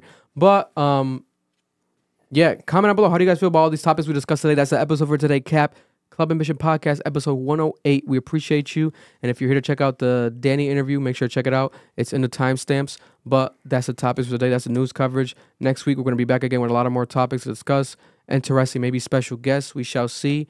But we appreciate you guys. Subscribe, comment down below. Smash that like button. Share with your friends and family. Rhode Island to the world. Providence to the world. PVD to the world. We are here. Shout out to everybody out there in the world watching Club Ambition Podcast, Cap.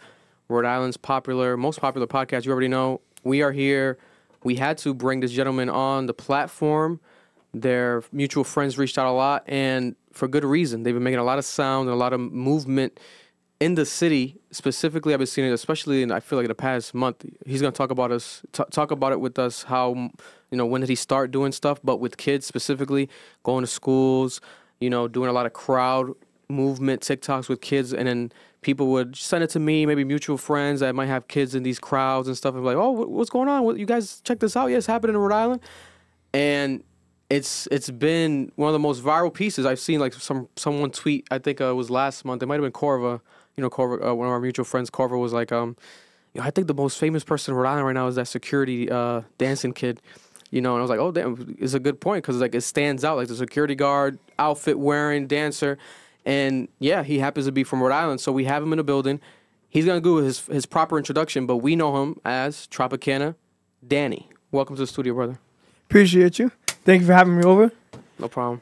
My name's Tropicana Danny. Everyone knows me as the Providence Place Mall security guard. I've been working in that mall basically for like a year, probably like 3 months. Really? So I thought it was longer than that. Nah, so I came from Florida. Okay. I was living in Florida. I moved out of Rhode Island and after I graduated high school. So I graduated PCTA 2019. Then I moved to New York City. Okay. And then from there, I pretty much, you know, did my thing. COVID happened, moved to Florida. And then Florida was too boring. Yeah. You know, I got in trouble. I got like citations and stuff for dancing in the streets, having huge crowds in Orlando. I ended up just moving back. And I felt like something had to be done, a different like change, you know. So I worked inside the mall. I got tired of like just working. So there was one day, there was kids, probably like a group of like 17 kids. Yeah. They weren't listening. They were juveniles getting kicked out of the mall. None of them wanted to listen. And I'm like, you know, I got it. I'll take care of it. So I go downstairs and I tell these kids, I'm like, yo, if I get 30, you guys got to all leave. They're like, oh, you can't get 30, this and that, da, da, da. I'm like, okay. So I put my phone down, put it on the floor. And then from there, you know, I let them play whatever music. There was a whole bunch of people. There was parent stuff. Everyone watching. And so I did a flip, did my 30 stuff. The next day, literally in just one night, that was my first video I posted on TikTok. It hit over 1.4 mil. Wow. And so I came in the next day. You know, a lot of people from there on knew exactly like, oh, yeah, you're that guy from TikTok. And I got written up for it. I got in trouble for it. Other jobs, yeah. Yeah, and basically from there on, a lot of kids started coming up to me and stuff, asking for videos, pictures, stuff like that. Wow.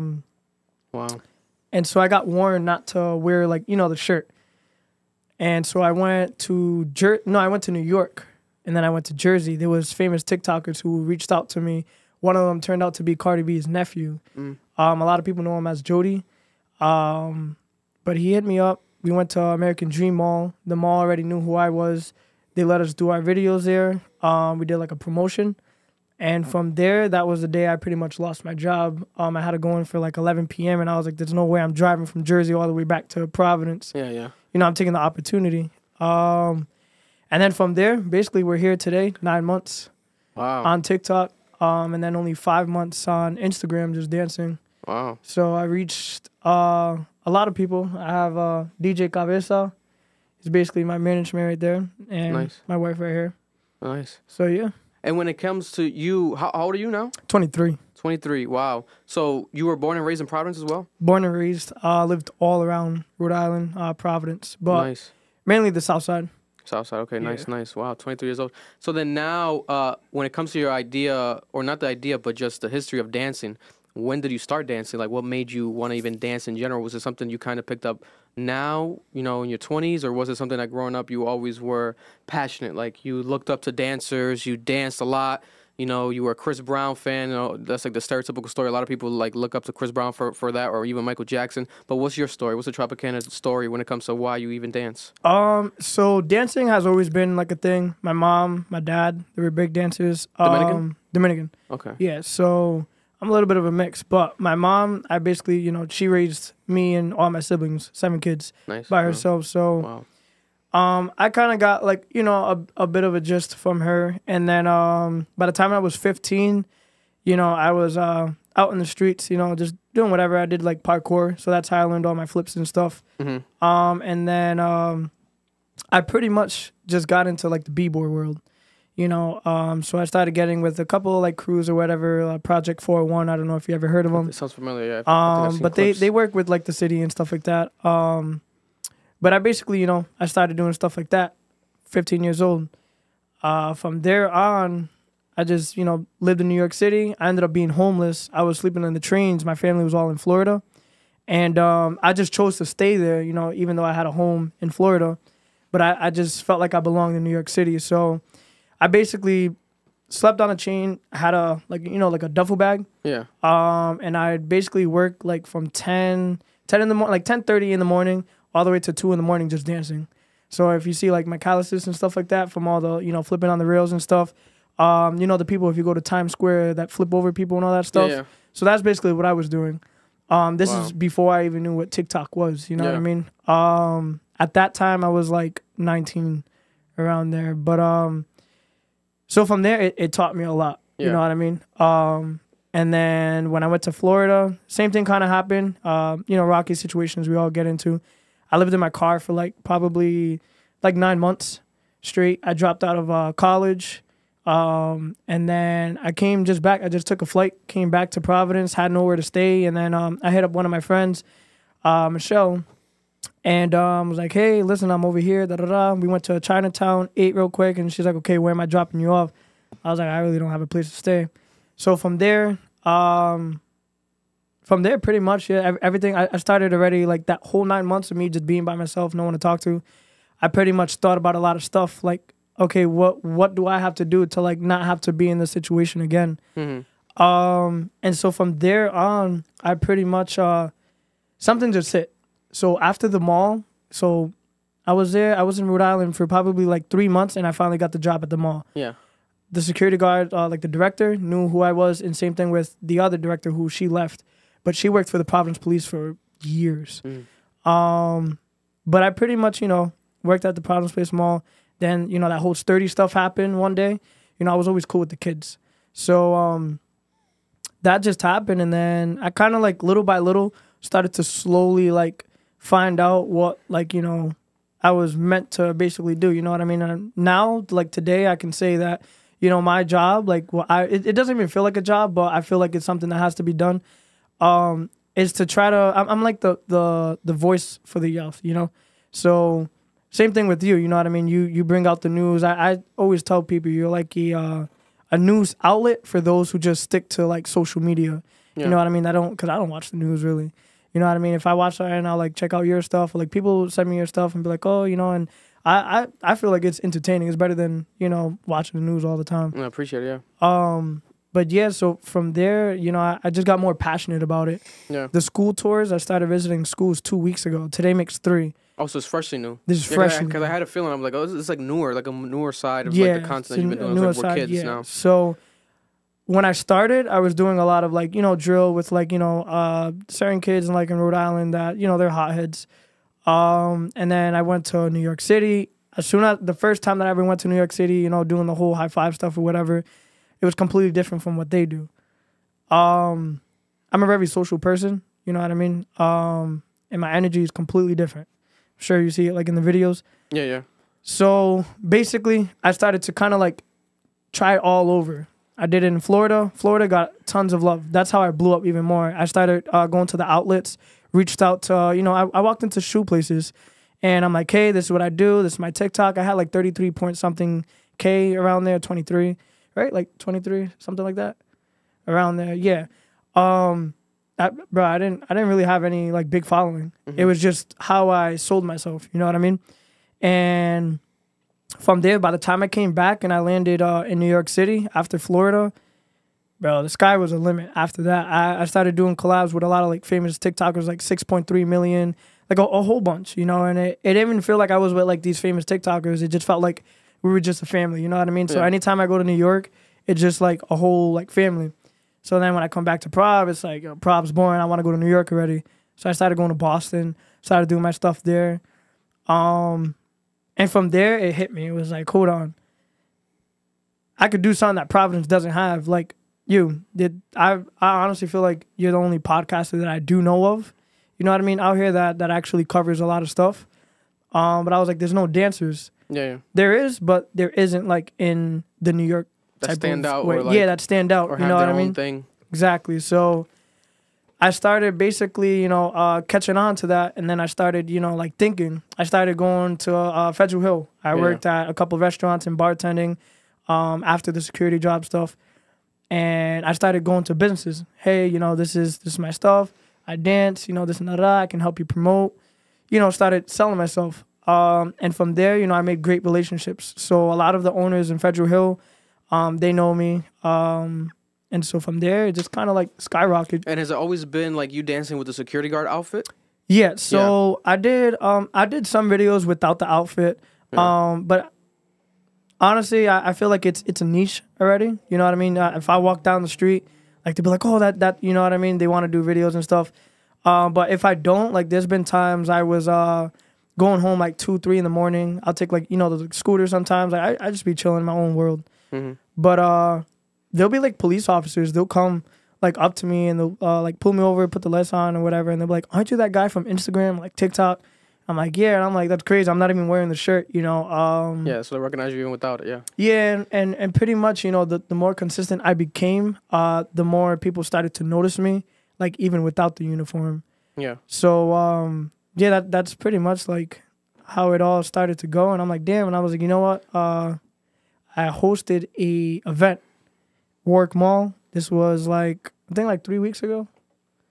Yeah, like three weeks ago. There was like 40 plus kids there because everyone's like, oh, come to Warwick Mall, come to Warwick Mall. Yeah, yeah. Because Providence Place Mall, they don't want me there. Like, they have a history with them. Yeah, they just don't. There's, you know how the city is. Like most people will hate, some people will love or whatever, but they just don't want me there because now that I'm known for like security and all that. But they don't really want me there. Like if I'm wearing this and I dance, I can't even make a dance video in the mall, even if there's like no speaker, like nothing. Is it like what legally you think too? Like you can't legally do it probably, or? At this point, I don't know, because there's little kids, you know, they'll go make their sturdy videos Yeah, I've and seen stuff. those. You know, so I just feel like it's probably because I'm a big, like, you know, person now, like, there. Yeah. I don't know. I'm cool with the director. I knew him since I was 16. Yeah. But went to work mall, and there was like 40 plus kids waiting for me. You know, they were messaging me on TikTok. Like, anyone that responds to me or like hits me up, I take my time. I'm not Hollywood. You know, it just takes a little bit of time because there's a lot of people. Yeah. But I went to work mall. I went through like the Macy's sides, bro, within 3 minutes. And I'll give you the video so you can see it. But within 3 minutes, I had an officer come up to me, and he was like, "Oh, you need to leave. You cause problems, this and that." They had all those 40 plus kids in the front of the mall, like outside of the mall. Wow. So like these kids weren't inside the mall. Everyone that was there to see me was outside of the mall. And they had like police officers. They had the cruisers. They have all the security guards. So once they see me, I had like my jacket on and stuff like that. I didn't even have no music, bro. I was at 3 minutes. 3 minutes in tops. Approached me, and he just like grabbed me in like a, you know, a very rude, like aggressive way.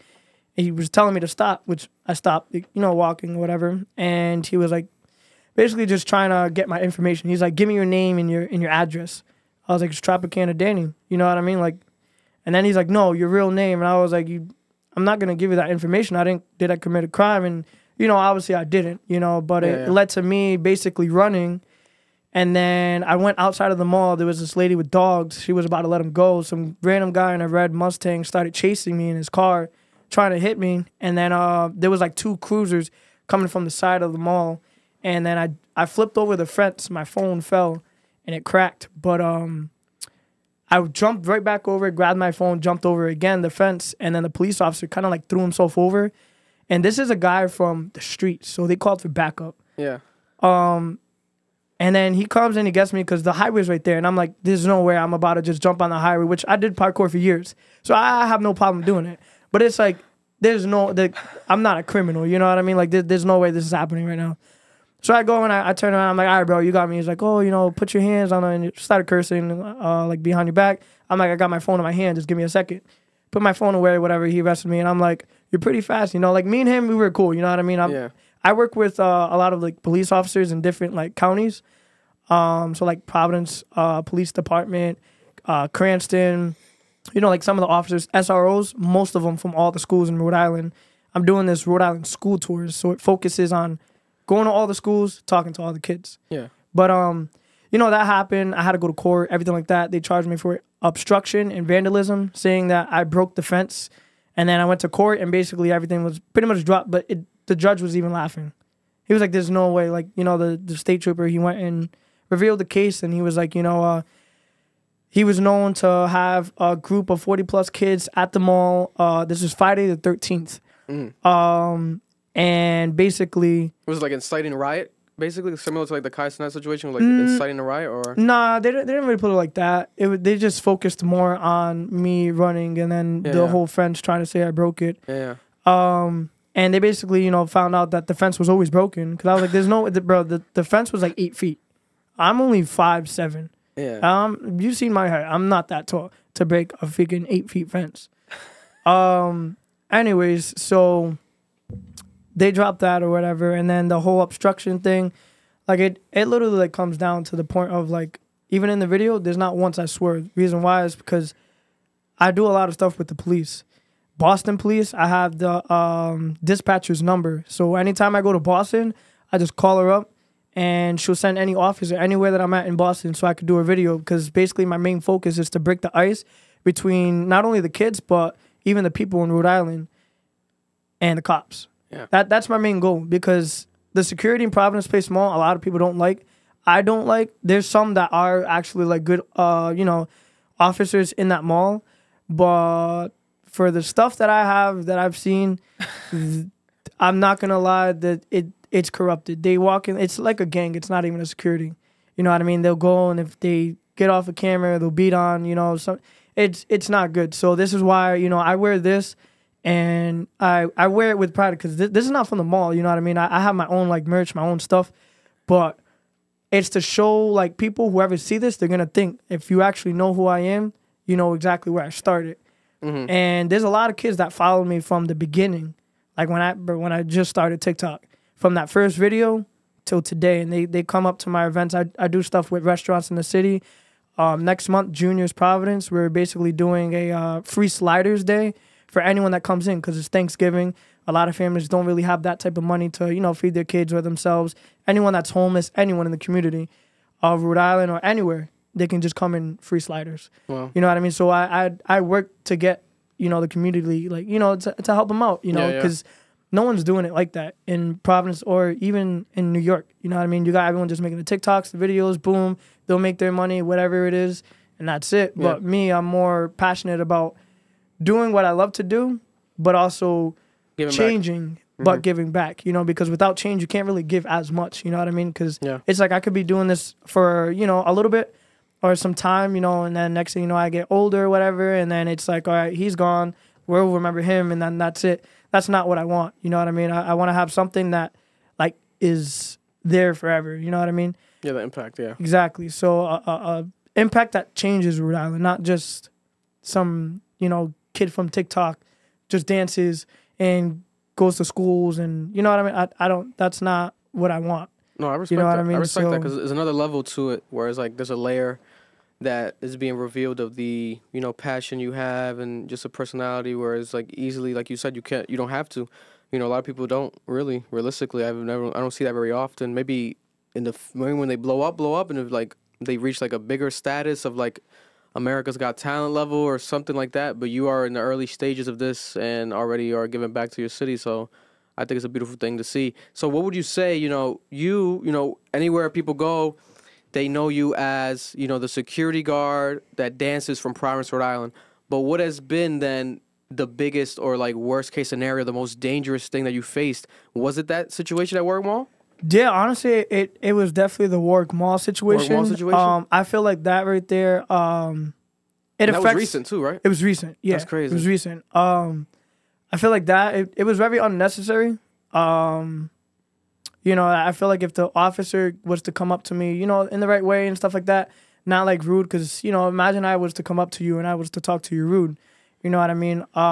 You wouldn't want to give me your information, especially if you're like someone that's known, you know? You never know what people are capable of, especially like not knowing me. But definitely that. And they had to take a picture, like, you know, for like trespass. Like so the malls, they take a trespass picture. Oh, they don't get you on like the wall of people. Yeah, the wall of people. So pretty much they took a picture of me in the cruiser, and from that picture they actually made Instagram pages, and they started making like fake profiles and stuff like that, saying like, oh, got caught, or 401 got, like stuff like that. I'm like, and they'll comment on my, you know, like reels. What do you mean? So like trolls? Trolls, yeah. So but like saying like what, like oh, they finally got him? Yeah, type exactly. Shit? So okay. Basically, you know, there's that whole thing, and I'm like, this is corny. You know, I didn't even bother hitting up their account because it's like, it comes with what you do. There's a lot of people that don't like me. There's a lot of people that be like, oh, it's cringe, just off of what I do. Like, I've lived in Rhode Island for all my life. I was known in the car scene back in the days for being, you know, one of the youngest kids that built a car from scratch, like bodywork, all that. I built a car for my senior project. Nice. In PCTA. So, you know, I have scholarships, stuff. Everyone knows me for like climbing buildings, all that stuff, like most people. Yeah. So most of the hate I already know is going to come naturally based off of what I do. You know, there's songs, most of the songs that I use is trending songs.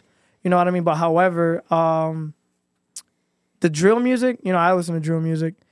I listen to a lot of different music. But drill is where I focus because a lot of the kids, especially in Providence, that's what they listen to. I have they love that shit. I'll show you. Yeah, I'll show you the videos. But I talk to the kids. Every school that I go to, high school and middle schools. That's the only ones that I've been to so far. I just did one in Kennedy Plaza the other day. I got all the kids in Kennedy Plaza to make like a huge circle, and I talked to them each. You know what I mean? Well, actually, as a whole. Mm-hmm. And I asked these kids, I'm like, I want to let you guys know something. I know you guys know that I'm in the Rhode Island school tours right now. That's what I'm doing, right? Mm-hmm. And, you know, they tell me, yeah. I'd be like, all right, you guys know me from the Providence Place Mall. Yeah. All right, so I want to get to this quick because I know you guys got to catch your buses, or even like the schools, the teachers listen to everything like that. And I tell them, drill music, what's drill music? And then, they'll tell me, be like, everyone here listens to it? They'll be like, yeah. I'll be like, okay, now does it influence you? pretty much all of them say yes. You know what I mean? We all know whatever you listen to, you become in a certain way. So I tell them, what is it that, because there's teachers that don't know what this music is. So, you know, I have the kids explain it. I let them raise their hand or whatever, and I pick them up. And I tell them, what does drill music talk about? You got kids, and these kids are like 14, 13. Deads, dissing on deads, killing, you know, money, girls, all that stuff. You know what I mean? Yeah. You know what I mean? So these teachers, they're hearing it. These kids are hearing it. And I was like, all right, so that's the problem. I was like, now, you guys know the type of music that I use, right? You know what I mean? And I'm not going to lie, bro. I get sick and tired of the music that I use. It gets annoying, but it's like, it's trending. And then on top of that, it brings a type of, you know what I mean? Yeah, strategic. It's strategic. Yeah, it's gonna work. And do you even play them while you're dancing to them? Or do you dub it after? No, I play them. So you play like on a phone or something? Like a speaker? Yeah. Speaker? So I have 2 speakers. I have a JBL. Yeah. So it has like, basically, like, kind of like a fanny pack type of like thing. Yeah, I know what and you mean. just put it right here. So when they record, you know, they go like that. I have it right here. Okay. That's like if it's gonna be something that's like quick. Yeah. So like if I go to a mall, that's what I'm gonna have just in case. Like if I got a dip or whatever it is, you know what I mean. Now if it's in public areas, like right now I'm doing the schools, I have an ion speaker and it's like this loud, bro. It's loud. And you can sit. You could go to a club and I play that speaker on. It's gonna go over that the music. So that's pretty much, you know, what I use. So I have 2 types of speakers. The Ion is what everyone uses in New York City. So it's good for like outside or like, you know, depends. Yeah, that's dope. So basically, you know, that's how I make my videos. And then when I edit them, I use InShot, boom, you know, do my whole edit stuff. And then that's it. So I do from the strategizing to talking to everyone to, you know, letting kids like speak or whatever, letting them dance. You know, I coordinate everything. And then I also do all the editing. Wow, you know what I mean? Dope, so I have my camera guy and I have like my, you know, side little backup dancer or whatever. But I focus on, you know, talking to these kids, making sure that they understand that there's a lot of different things that you do. A lot of kids are like, oh, you're famous. Bro, anyone that tells me, oh, like you're famous and stuff like that, I'm like, I'm not. You know what I mean? They're like, oh, yeah, look, this not. I'm like, that doesn't make me famous. You know what I mean? And they're like, oh, how can I get to like, you know, being big on TikTok and stuff? And I talk to these kids. Like, anyone like message, you hear my phone buzzing. Yeah. I talk to anyone, you know what I mean? I talk to all these kids. There's kids that feel suicidal. I talk to them, you know what I mean? They say that people make fun of them when they get sturdy and stuff like that. Bro, a whole bunch of stuff. There's a lady who just messaged me. She had brain cancer, and she's like, you know, being in the hospital for so many days, she's watched all my videos every single time I post, that it makes her day feel even better, and that now, you know, she recovered and everything like that. And I'm just like, you know what I mean? And it's a whole different purpose I had, and all these people are getting to me, so it makes me more motivated. Facts. Parents, teachers, principals reaching out to me, teachers in New York City, businesses in New York City, in Boston, reaching out to me on how I can get to their school and stuff. And it's like I just started 2 weeks ago. You know what I mean? My first video was East Providence. I don't know if you've seen the East Providence video, but it hit I think it's at 8.2 million. It's the highest. Oh, I think I saw that on your Instagram. Instagram, right? yeah. That, yeah. So that's the highest in that whole soundtrack. And then I did one in Hope High School. One of the SRO officers, Danny, he got me to go in there, you know what I mean, to, you know, do my video, speak to the kids and stuff. That one's about to hit 10 million on TikTok. And both of those videos were dropped this month. You know what I mean? The beginning of the week. So I was like, damn. Like, you know what I mean? This whole movement that I just started. It's exploding. Imagine. Gavesa, you know, he came to one of the schools. That's how I met him. He brought 2 of his kids that they knew me from TikTok. You know what I mean? They don't even go to that school. And this was in Birchwood, right? Yeah, Birchwood. I only been to 7 schools. And, you know what I mean? A lot of parents, they'll reach out to me and stuff like that. I have this broadcast channel on Instagram where I have all these kids, you know, just tap in.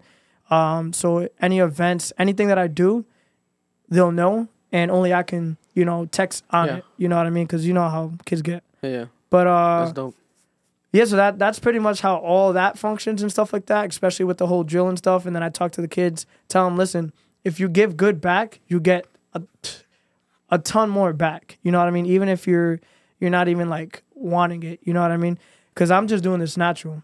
Going to the schools, like last week, right? I went to 5 schools: Monday, Tuesday, Wednesday, Thursday, and Friday. Friday I did East Providence High School, their pep rally, you know, after everything that's happened or whatever. 5 schools. This is at my own time. I don't get paid for any of this stuff. You know what I mean? And it's a lot of time. I got a lot of videos I got to edit. I got a lot of kids who hit me up like, oh, when you dropping this video, this and that. When I'm in one school, I got to be posting at this time, and I'm not able to because, you know, I'm still, you know, the kids want to take pictures, autographs. I talk to them. You know, so there's a lot behind it. You know? And you got to dance too. You know, exactly. You dancing is a full on, you know, exercise. Have you ever injured yourself? Like, what's so crazy is the injury that you faced while dancing at all, if any? That's common. I feel like because I have a couple cousins that break dance and like they've gone through everything. Like, yeah, so I feel like the worst one for dancing, it'd be I was in New York and I did it was like an air flare. And I like my whole shoulder just popped right out. Damn. And then as soon as I went to try to get up, it popped right back in. But I was like done for the night. And I had just got to New York too, and I was in Times Square. So it was like the worst. And then I kind of like just held my arm like this, and then I had a Spider-Man costume, Miles Morales. Okay. I do like videos like that too. Yeah. But I like wrapped it around and stuff, and just had it there for a little bit. And then I just went back to dancing like. I was out till like 4 in the morning just dancing in Times Square. Jesus it was crazy. Christ. But a just re-popped in shoulder. But it stayed for a bit. I'm not gonna lie. Like it was on this arm right here. Sometimes I sometimes might feel it. Yeah. But it's nothing too crazy. And then the song selection, I feel like for the most part, correct me if I'm wrong, but I feel like every time I see like your clips that people send and stuff, it's always like the same, or the main song that always gets stuck in my head is get it on the floor, get it on the floor. Yeah, that song is so annoying, bro. And I've seen like other TikTokers use that song as one of the most popular ones. Yeah. But what is that song? Like, what does it start? It's like a remix of something? So it's basically sped up. A sped up one? Sped up version. Okay. So basically we have like these, it's, believe it or not, it's TikTok accounts. Yeah. They make the sped up edition. So there's people on TikTok. Not a lot of people probably know about this. But there are TikTok accounts that make only beats. Yeah. And these beats are made for either Jersey or like Jersey, Philly, you know, like hips and stuff like that. Yeah. Or sturdy. So you can do like Taylor Swift. You could do like any type of music you think. Yeah. So like say if there's a trending song that Mariah Carey makes or something like that. They're going to take that song if it's really popular and they're going to make it into like a sturdy beat or a Jersey beat.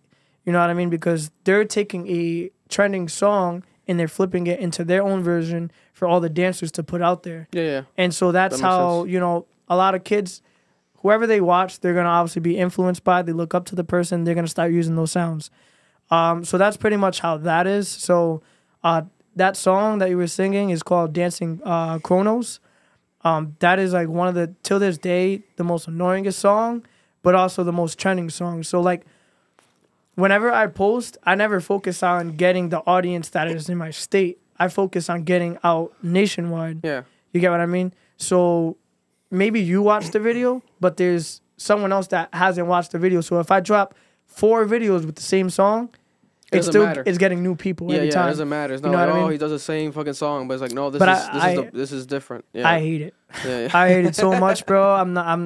I even tell her, bro. You gotta reach out to the artist, like the original artist of this song. I hope, bro. It's been only 9 months total with TikTok, but 9 months in this whole journey. You know, that's when I lost my job. Yeah. I didn't work for 3 months too. I was just after I lost my job. I'm like, all right, boom, New York City, Florida. I was like on a little like vacation tour, just like going to all these places, doing all my videos and stuff like that. But I was very focused on getting to a certain point to where, you know, I can make money. First, it was me trying to make money off of social media. Then it completely changed. Completely changed. Like TikTok, I don't get paid on TikTok anymore, like, you know, by the views. Because once you get paid, they pay like 26 cents per 1,000 views. And I'm not going to lie, bro. When you do that, they lower basically like your reach. Yeah. So they don't really want to pay you, so they lower how many people watch your stuff. Yeah. So now I'm like, all right, boom, I got this. So I took off all of that. Most of my people that are like big on TikTok, they told me about this too. And I seen the results. You know what I mean? you do get companies that reach out to you. So TikTok is good for anyone that's watching this right now too. If you guys are trying to grow on social media, TikTok is only good to expand what you're trying to like do. Either you're a singer, dancer, trying to have a business, make shirts, whatever it is. TikTok is used for that. Yeah. A video that goes viral, a lot of people don't know this because, bro, this is daily. I deal with kids and even people older than me. I'm 23.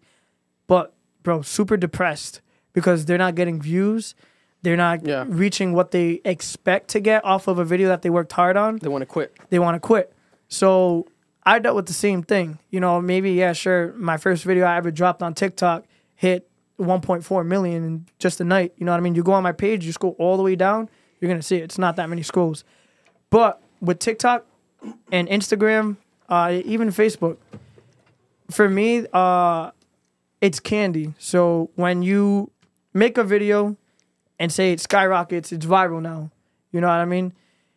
It's candy. Why? Because it's sweet for now. Everyone's feeding into it. But what happens when the candy's gone? You're back to square one. You get what I mean? Yeah. So it happens, but you got to stay consistent. When you have that candy rush go up, everyone's going to be focused on that video. There's some people that are going to keep looking on your page. It's very often, you know what I mean?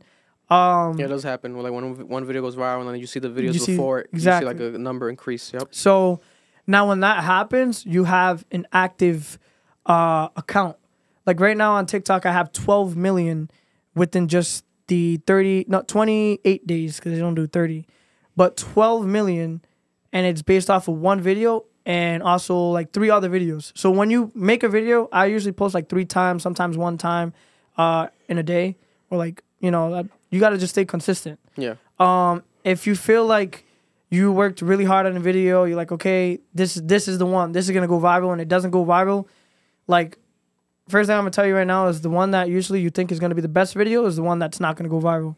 That's one thing I learned. I did, I'm pretty sure the song You See Me in the Food Court, it's on TikTok. That has like 6 mil or something like that. You know how quick it took me to take that video? How long? Bro, it was a 4-second video. Like, idea, boom. Video, boom. We were literally getting kicked out of the mall. Security was on their way up. Oh, wow. So literally the length of that video is how fast we were in and out. Wow. So that was like a super rush clip. The kid that came in and danced was a random kid that goes to Alvarez. But he see me. He's like, yo, what's up? Can I do it? I was like, you want to do a video? All right, come. I'm going to do a video right now. Just when I tell you to jump in, jump in. You could see where he kind of like hesitated and then went in. So that video was rushed. Yeah. 4.6 million. That's how it be sometimes. Yeah. Like the most organic ones, organic moments blow up and people gravitate towards them rather than like the specifically like planned strategic shit. Like people don't really love it. Like the cookie cutter stuff, like moments like that, you can't even really predict it. And it's definitely it's getting more challenging because now you got people like me who just all they got to do is skip and go straight and it goes viral. You know what I mean? Like the slip back video, you know, the Juby slide. Yeah, yeah. That video, I'm not even gonna lie, that dance is really dumb. You know, it's just you literally just slip back. You know, and that's like a recent one, right? So that's like the most recent like trend right now, right? Believe it or not, it was trending back then. Oh, it just came back. They brought it back. Hopefully they bring back, you know, the Hit the Folks. Yeah. You know, because that was a shit, the jerk and everything. Those were like the best times. Yeah, I feel like that was like actually, yeah. I used to hit the Dougie all the time in school. Would you say that you were the first dancer on TikTok to like do like the security like outfits? Have you? Yeah, you would say so. You look it up. Anyone that looks it up and you put sturdy security guard, I'm the only one who pops up. There's no other security. Only one. Yeah. So even TikTok knows that whole thing. It's just me. You'll see Tropicana Danny, or anyone that tags me. I'm the only security guard in the whole world, and I can say that because I've done my research. Yeah. So yeah, and same thing with Tropicana. You look that up, Tropicana Danny, only person that pops up. And Tropicana because of Florida? So yeah, but my car that I built was orange. So I worked at body shops. What car was it? It was a 1992 Honda Civic hatchback. Oh, nice. And then I put a TSX motor into it, and then I made it like I had an all motor, and then I put it supercharged. But I'm a gearhead too, so I built that car from scratch. Speaking Marloon's language over there, yeah. He loves cars. But everyone knew me for my orange hatch. I got sponsored by like the biggest companies. I remember seeing that car. Yeah, and I used to drive with no hood all the time. Yeah, Wow. and then that was back in like 19 around there. I finished it before my high school year. Wow. But everyone knew me from there, and especially when I went to Florida, everyone in Kissimmee, Orlando, Tampa, Daytona, they know who I was because the sponsorships I had were the biggest ones. Yeah. To this day, they're the biggest ones. But I sold that car. I got tired of the car scenes. Kind of want to switch everything up and focus a little bit more on something different, like real life stuff, because you can spend so much money on a car and not get anything back, and then things break, and then it's just a headache. Yeah. You know, the car scenes. You hear that, Merle? You hear that, Merle? Yeah. It's a lifestyle, bro. It is a lifestyle, it's not but for the weak, bro. It's, I mean, I started at 16, you know, but if I do get back into cars, for sure, I want to get into drift cars. Yeah. Yeah, for sure. Not no front wheel drive. I had it all wheel drive. For I made it all wheel drive Civic, So you 1992. sold that? Yeah, I got rid of it, so I parted it out. Okay. Yeah, I parted the whole car. That's out. how he was gonna make the most money. Yeah, you make the money off of just parting out the cars. Yeah, because it's so unique that you would have to find someone that would want to buy it. Yeah. You know what I'm saying? It wouldn't be like that easy to You sell. would have, but the thing is that people who are into cars want to build a car. They don't want to buy a already built car. Yeah, some people do. I have a couple friends. It's rare, though. But to raffle it off, that's where you make the money. You raffle any parts off. Raffling is like the best bet for anything. You know what I mean? Especially in the car scene, you got a lot of low ballers. Especially right now, everything's high in the market because, like, they are not manufacturing parts at all right now. Like it's with the striking, like the Chevy and like the Ford workers and stuff. just like that. Yep. Yeah. So it's definitely a big issue. So that's one of the reasons why, like, you know, I'd wait for a part for my car to come in 8 months. Yeah. And it's like, bro, now the next part that I need, I gotta wait like 5 months. You know, so it just wasn't really worth it. Especially I had the Wago, you know, the drivetrain. That right there, I got it imported from Italy, from one of my family members, and then they sent it out to New York. That's $4,000 for just a drivetrain, like from here to here. Hell no. Yeah, a little bit longer, but yeah, $4,000 for just that. It's expensive. Jesus Expensive. Christ. Oh To my- rebuild the whole motor was like $12,000. You know, motor store, I just threw myself away from that. Yeah, but yeah. I'm glad I did because it opened up new opportunities. Yeah. You know what I mean? And I wouldn't be standing here if I didn't make those, you know, choices. It hurt, but, you know, I felt like it was like, you know, you got to give certain things up for bigger blessings. Yeah, yeah. You know, and that led to me coming here and you know, doing my whole dancing stuff, you know, because a lot of stuff, I've been through a lot. I've lived in the ghetto. I've been in, you know, situations and around people that are not good at all. But I learned a lot. So definitely, you know, anyone that's watching, if you guys ever go through anything, you know, feel suicidal or want to learn how to grow on social media, like anything of that sort, definitely feel free to hit me up. You know, my inbox is always open. You know, come respectfully. I do like to help people out. You know, that's my knowledge. You know, I'm more than happy to help anyone out. You know, so yeah, definitely. And one of the last questions I have in mind, when it comes to you kind of were alluding to it a bit earlier, and it seems like I definitely feel like you have the answer for this. When it comes to you know, right now, you've done this almost a year now, dancing, being the dancing security guard, right? You're 23 years old. Where do you see yourself like 10 years from now? Do you see yourself like, you know, being 40 years old, dancing still? Or do you see yourself maybe dancing but not as a security guard, maybe doing something else in that realm? Or is there a potential rebrand again? Because there's already another rebrand that you've done. You went from the car scene to this. So what do you see yourself maybe 10 years from now? So everything that I do, definitely, you know, and I was just talking about this today. I don't see myself really wearing the security thing. You know what I mean? I know right now it's my niche, but that's what works. You know what I mean? It works. I could possibly be the security stuff. It's you know, missing a hit. I don't know. Right now it's doing perfect. Like I got some merch. You know what I mean? I got hats that I sell. You know, we've been working on something. You know, same thing with the shirts. So this one right here doesn't say, but it'd be a sturdy security guard. Okay. You know what I mean? You can sell those, or you're selling them right now? Yeah. So right now I'm in process of doing that whole thing. So, but it's gonna look exactly like this. You know what I mean? And then in the back it'll say like, you know, Tropicana Danny. And then I'm gonna host like this huge event where everyone just comes out with their shirts. I'm gonna have like, you know, a flash mob vibe, like dancing. Yeah, you know what I mean. Right now I'm talking to. This is one dude. His name's Kelvin. He's a lot of people know him. He's a dance instructor. Okay. Probably like in his 30s, but We're gonna basically try to do flash mobs in Providence now. That'd be dope. So bunch of security guards. Not even just security guards, but like just random people, like, you know, because he teaches people who want to just have fun and dance. Okay. And I'm like, yo, you know, we can definitely do something like flash mob and prop, like that's different. That's changing the game. You know what I mean? That went viral. So definitely, you know, we're gonna be working on that. But I do see myself as a motivational speaker. Okay. You know what I mean? So right now I'm working with the school districts, and him as well. We're about to start going to the schools probably like this week around there. But I got a lot of people. I got the state representative right now on board with it. And right now the movement that I do have, it's making a lot of noise right now in the city. You know, I go to any schools, and they already know who I am. The Met High School I'll be going to in November. I'm already booked for half of November for schools, but they want me to go and speak to the students. You know, every time I dance, I speak to the students. You know what I mean?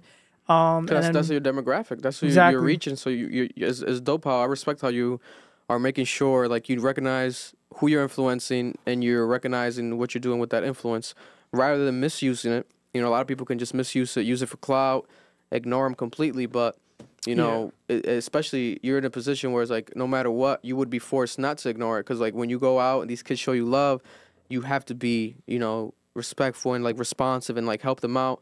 And even at first, I know, like you said, it probably still does feel a bit weird.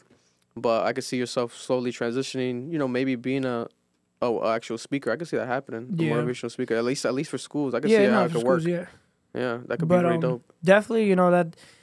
Oh, I mean, I don't mind staying in Rhode Island, but I want to also like kind of like branch out. You know what I mean? I got like schools in New York that are hitting me up, and I'm like, listen, this is a Rhode Island school tour. It's not New York City school tours. You know what I mean?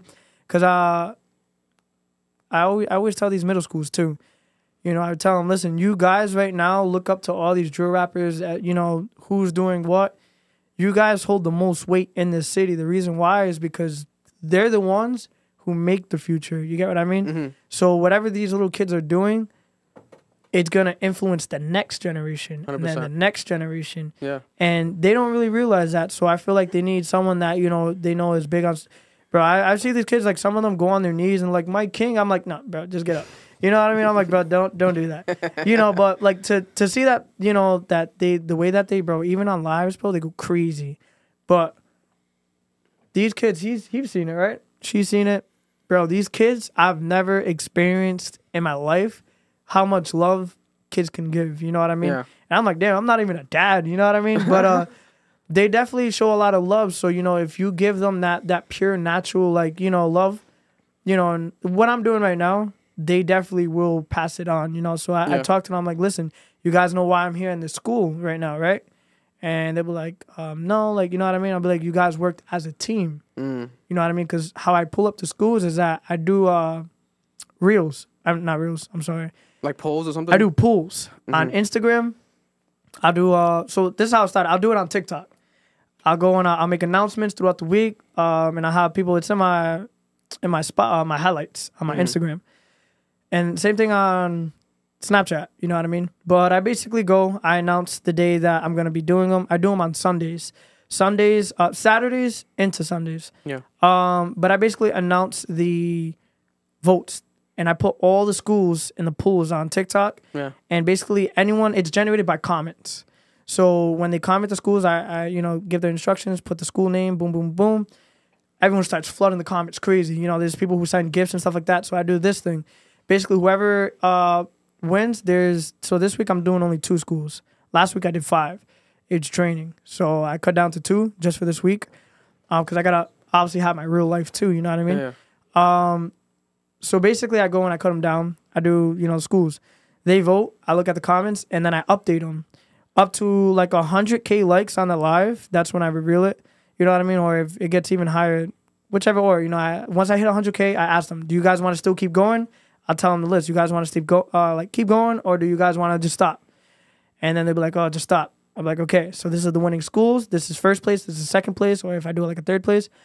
And then the highest gifter, I DM them and I tell them, hey, what school do you go to? You know what I mean? If they're in Rhode Island, I'll be like, all right, I'm going to go to your school. I'm going to make your school go second place because you're the top gifter in the live. You know what I mean? So it's kind of like a fun little game. You know what I mean? It helps me out.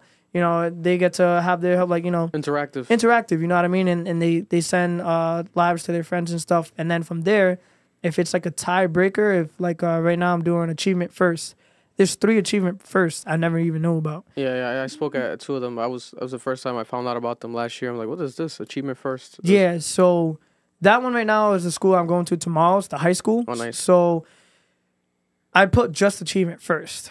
I did the middle school and the high school. The high school is won by like 500 and something votes, and then the middle school had like 3 something. Wow. So now I found out there was 2 middle schools. So what I'm gonna do is that I'm gonna surprise them, you know, and show up to the middle school one. But I'm gonna put the Cranston, and then I believe there's like a Hartford or something like that. No, one of those. I don't know. I'm still kind of like learning about the schools. Yeah, but I'm gonna put the 2 middle schools. Yeah. Then from there, I'll let them vote, and then I'll show up to the, you know, the school. Yeah. But that's kind of how I do it. I basically play like, you know, fun games with the kids and stuff like that. So then when I go to the schools, they understand like, yo, this worked by teamwork. They have their parents go on my Instagram and vote. They have teachers, like teachers even message me. Bro, it's crazy the amount of like people that get drawn into the page just to like vote for, you know, these kids that want, you know what I mean, to go to their schools. So that's basically how I do it. I do it by votes. And then the last schools that I'll go to is basically whoever wasn't really like active on that. But I get them all to join, you know, join the broadcast channel that's on my like bio. Yeah. And then I just announced, hey, there's a vote going on right now. Make sure you guys are on task. Boom. And then any reels that I do, I just throw them in there. Any events. I don't really spam too much. I hate spams. So, you know, I keep it in that motion. And a lot of kids, they definitely show a lot of love, you know what I mean? So 2 weeks. This is 3 now. So it's been crazy. I have a lot of rappers. Some rapper from New York City just came the other day. I was doing a promo for Stella Entertainment. I don't know if you ever heard of it. You heard of Stella Entertainment? No. But they basically hosted like 3 club events all over like Rhode Island or whatever, like in downtown and Broad Street. But I basically, you know, I did a promo for them. I was basically doing story posts. I did reels, and then I also host. I do not like partying. I don't like clubs. I don't like lounges. I don't like any of that. I don't even drink, and I don't even smoke. Same here. So me going to these places, give me a shot, I'll take it. Me going to these places, bro, and I already don't even want to go. But now that's where the bread comes in. You know what I mean? So I also get to work with, like, you know, anyone that's there, they have kids. You know what I mean? They'll go on my page, boom. They know I do Spider-Man birthday parties. I do pop-ups even in just this. If they need, like, a Deadpool or something like that, bro, I come with the flips and all that stuff. You know what I mean? So you get, like, the best package right there. And then, and I do travel. You know what I mean? Yeah. So even if you're in Connecticut, New York, Florida, I still travel. I make it happen. But, you know, definitely it's been fun. You know what I mean? I never wanted to work for anybody. So I feel like it's kind of getting into that point to where I can actually just be me. I wanted to get paid to be a dancer and to, you know, be just me. So I feel like right now I have those 2 things going on right now. That makes sense. This makes sense. And then at the same time, it's all correlating to the kids, you know, the next generation, which is the main thing that people got to focus and highlight. Any last thoughts, Noel, Marlon, anything at all? You want me to go? I want to go back to that mall situation. Yeah. Because I found that so interesting. So I have to ask, you know, at any moment, did you make an effort or did the mall make an effort to try to create some form of partnership? Because I remember when Providence Place Mall was about to sell because they literally can't get any form of business. And it's like you being there creates a crowd. It creates an environment where people are going to go, want to be at the mall, want to spend money. Same concept with Warwick, because it's like you said, you know, the judge saw the information and was like, what the hell is this? Like, it sounds like they targeted you, and it sounds like they tried to paint you to be something you weren't. And it's like they could have instead, you know, recognized you for the value that you provided to their institution and their business and be like, hey, like, let's form a partnership. If it sounds very racially driven. Yeah. And that's, you know, I just want to know, like, is there a backstory? Like, was there communication at any moment? So, for like what, Providence Place Mall? Both of them. Both of them? Yeah. Okay, so I'm going to try to keep it like a little short because kind of extravagate stories. Yeah, for like partnership ideas. Yeah, so right? for partnerships ideas, okay, so let's go back to Providence Place Mall. I worked in that mall when I was like 16 all the way up. Now, this is the part where I used to do a lot of parkour. So I've been on top of the Superman building. I've been on top of Biltmore. Also the mall's rooftop. So now when I was younger, you know, she's a management lady, Quinn. She found out I worked for the mall, and this is when I left because she seen my TikTok videos. She does not like me. However, it's because of that whole like thing. And she's like, that's that kid from a long time ago. You know, why would you hire him? This, not that. She's just bipolar. But I feel like that's one of the reasons. She's very biased, yeah. Yeah, biased. The second thing is I did reach out. I'm like, hey, you know, I talked to the director. He said I had to talk to some other guy.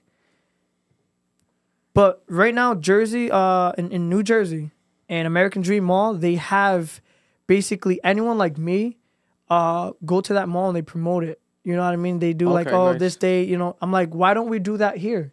Yeah. You know what I mean? I feel like if we do that here, there'll be more people to come. Yes, okay, there'll be kids, but you got to think about it. The mall right now is like in the hugest debt like ever.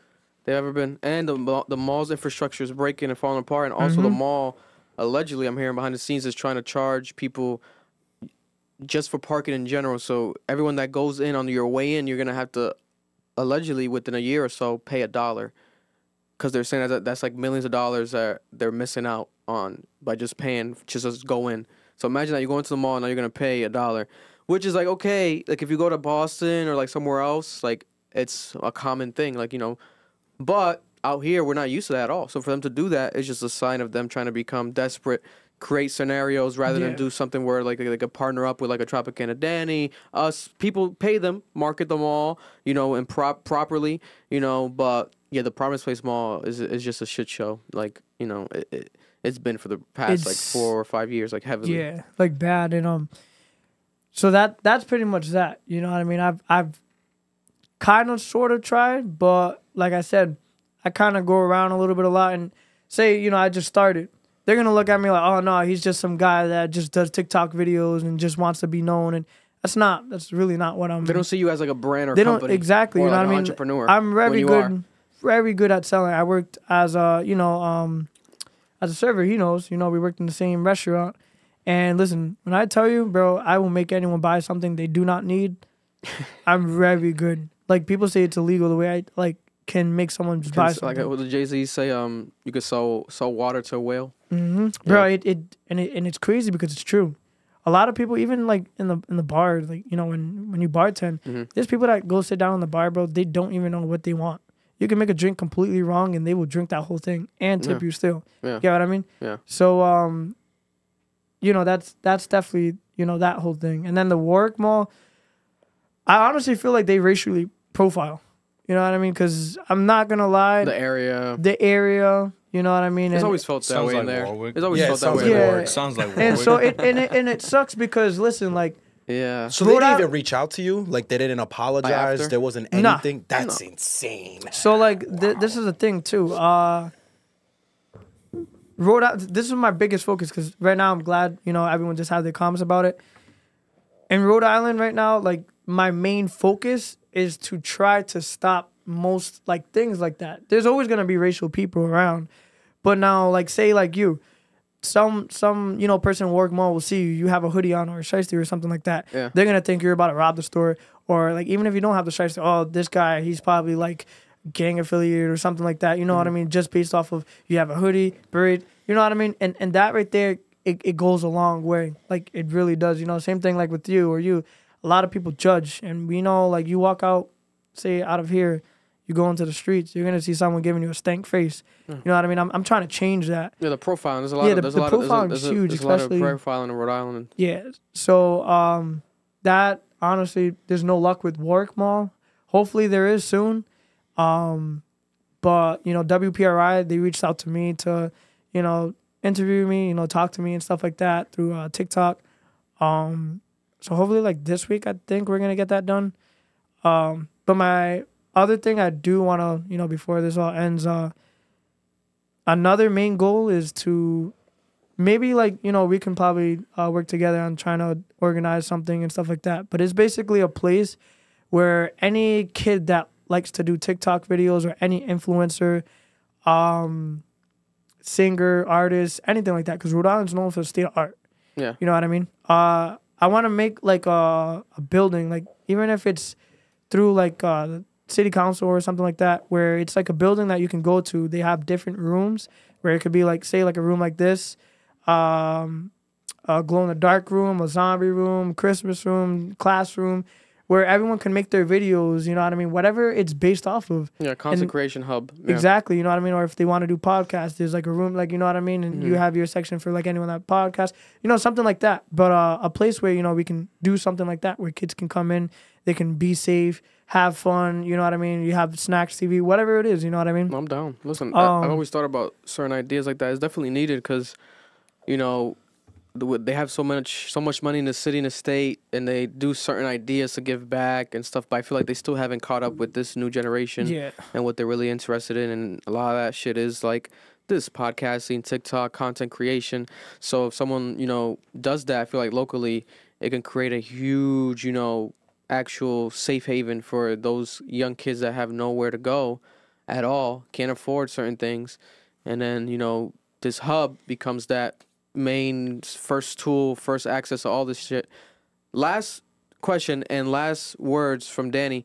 You are, like I said in the beginning, you're known for arguably like the most popular or most known person out of Rhode Island right now amongst the kids. You know, the dancing security guard, Tropicana Danny. What would be your words of advice right now, looking into the camera? This is your solo camera, talking to the kids right now. What would be the words of advice if they're looking at you and they're like, yo, I need some help. I want to, you know, blow up. I want to actually be successful. What's that one key advice you would give them right now? One key advice I'll let anybody know, especially the kids, is that never, ever, ever listen to what anyone has to tell you about what you're doing, because there's going to be people that are going to be with you and there's going to be people that are going to be against you on what you do. And they're going to say, you're not going to make as much money. You're not going to have a life doing this and that. Ignore them. If you are truly passionate in whatever you do, can be singing, could be dancing, could be anything. Whatever you are truly passionate, that makes you feel good here, make sure you completely go full on. Do not stop. You're going to have to take risks. A lot of risks. And it could be losing, you know, friends, whatever it is. Do not surround yourself around negative people, because those negative people will bring nothing to you. If you see that there's someone that does the same thing, connect with people that do what you're trying to do. That's one of the biggest like things you have to do. Second is stay motivated, self-motivated. If you're self-motivated and you love your own self, you will get far. Do not quit and just stay constant. Hashtags and all that stuff, stick to like 5 to 4 and make sure it's the same on every single post, because mixing up the hashtags, no matter what it is going to confuse the algorithm. So keep the same hashtags, keep uploading, and upload when people get out of work and school. Not like 2 p.m. Not like 5, 6 p.m., best time to upload. And the last thing is leadership. You guys all have to be leaders. I know a lot of people, you know, they reach out to me. They say, oh, I'm your biggest fan. I don't call anybody my fan. Anyone that follows me on Instagram, subscribes to me on YouTube, TikTok, I don't call you guys followers. You guys are all my supporters, because without you guys, I would not be here and I would not be able to have this voice that I have in the city. So you guys support me and I'm able to support you guys 10 times more because of where I'm at today. So anyone has any personal questions about any of that stuff, reach out to me and I'm more than happy to help you guys out. They gon' love me for my ambition.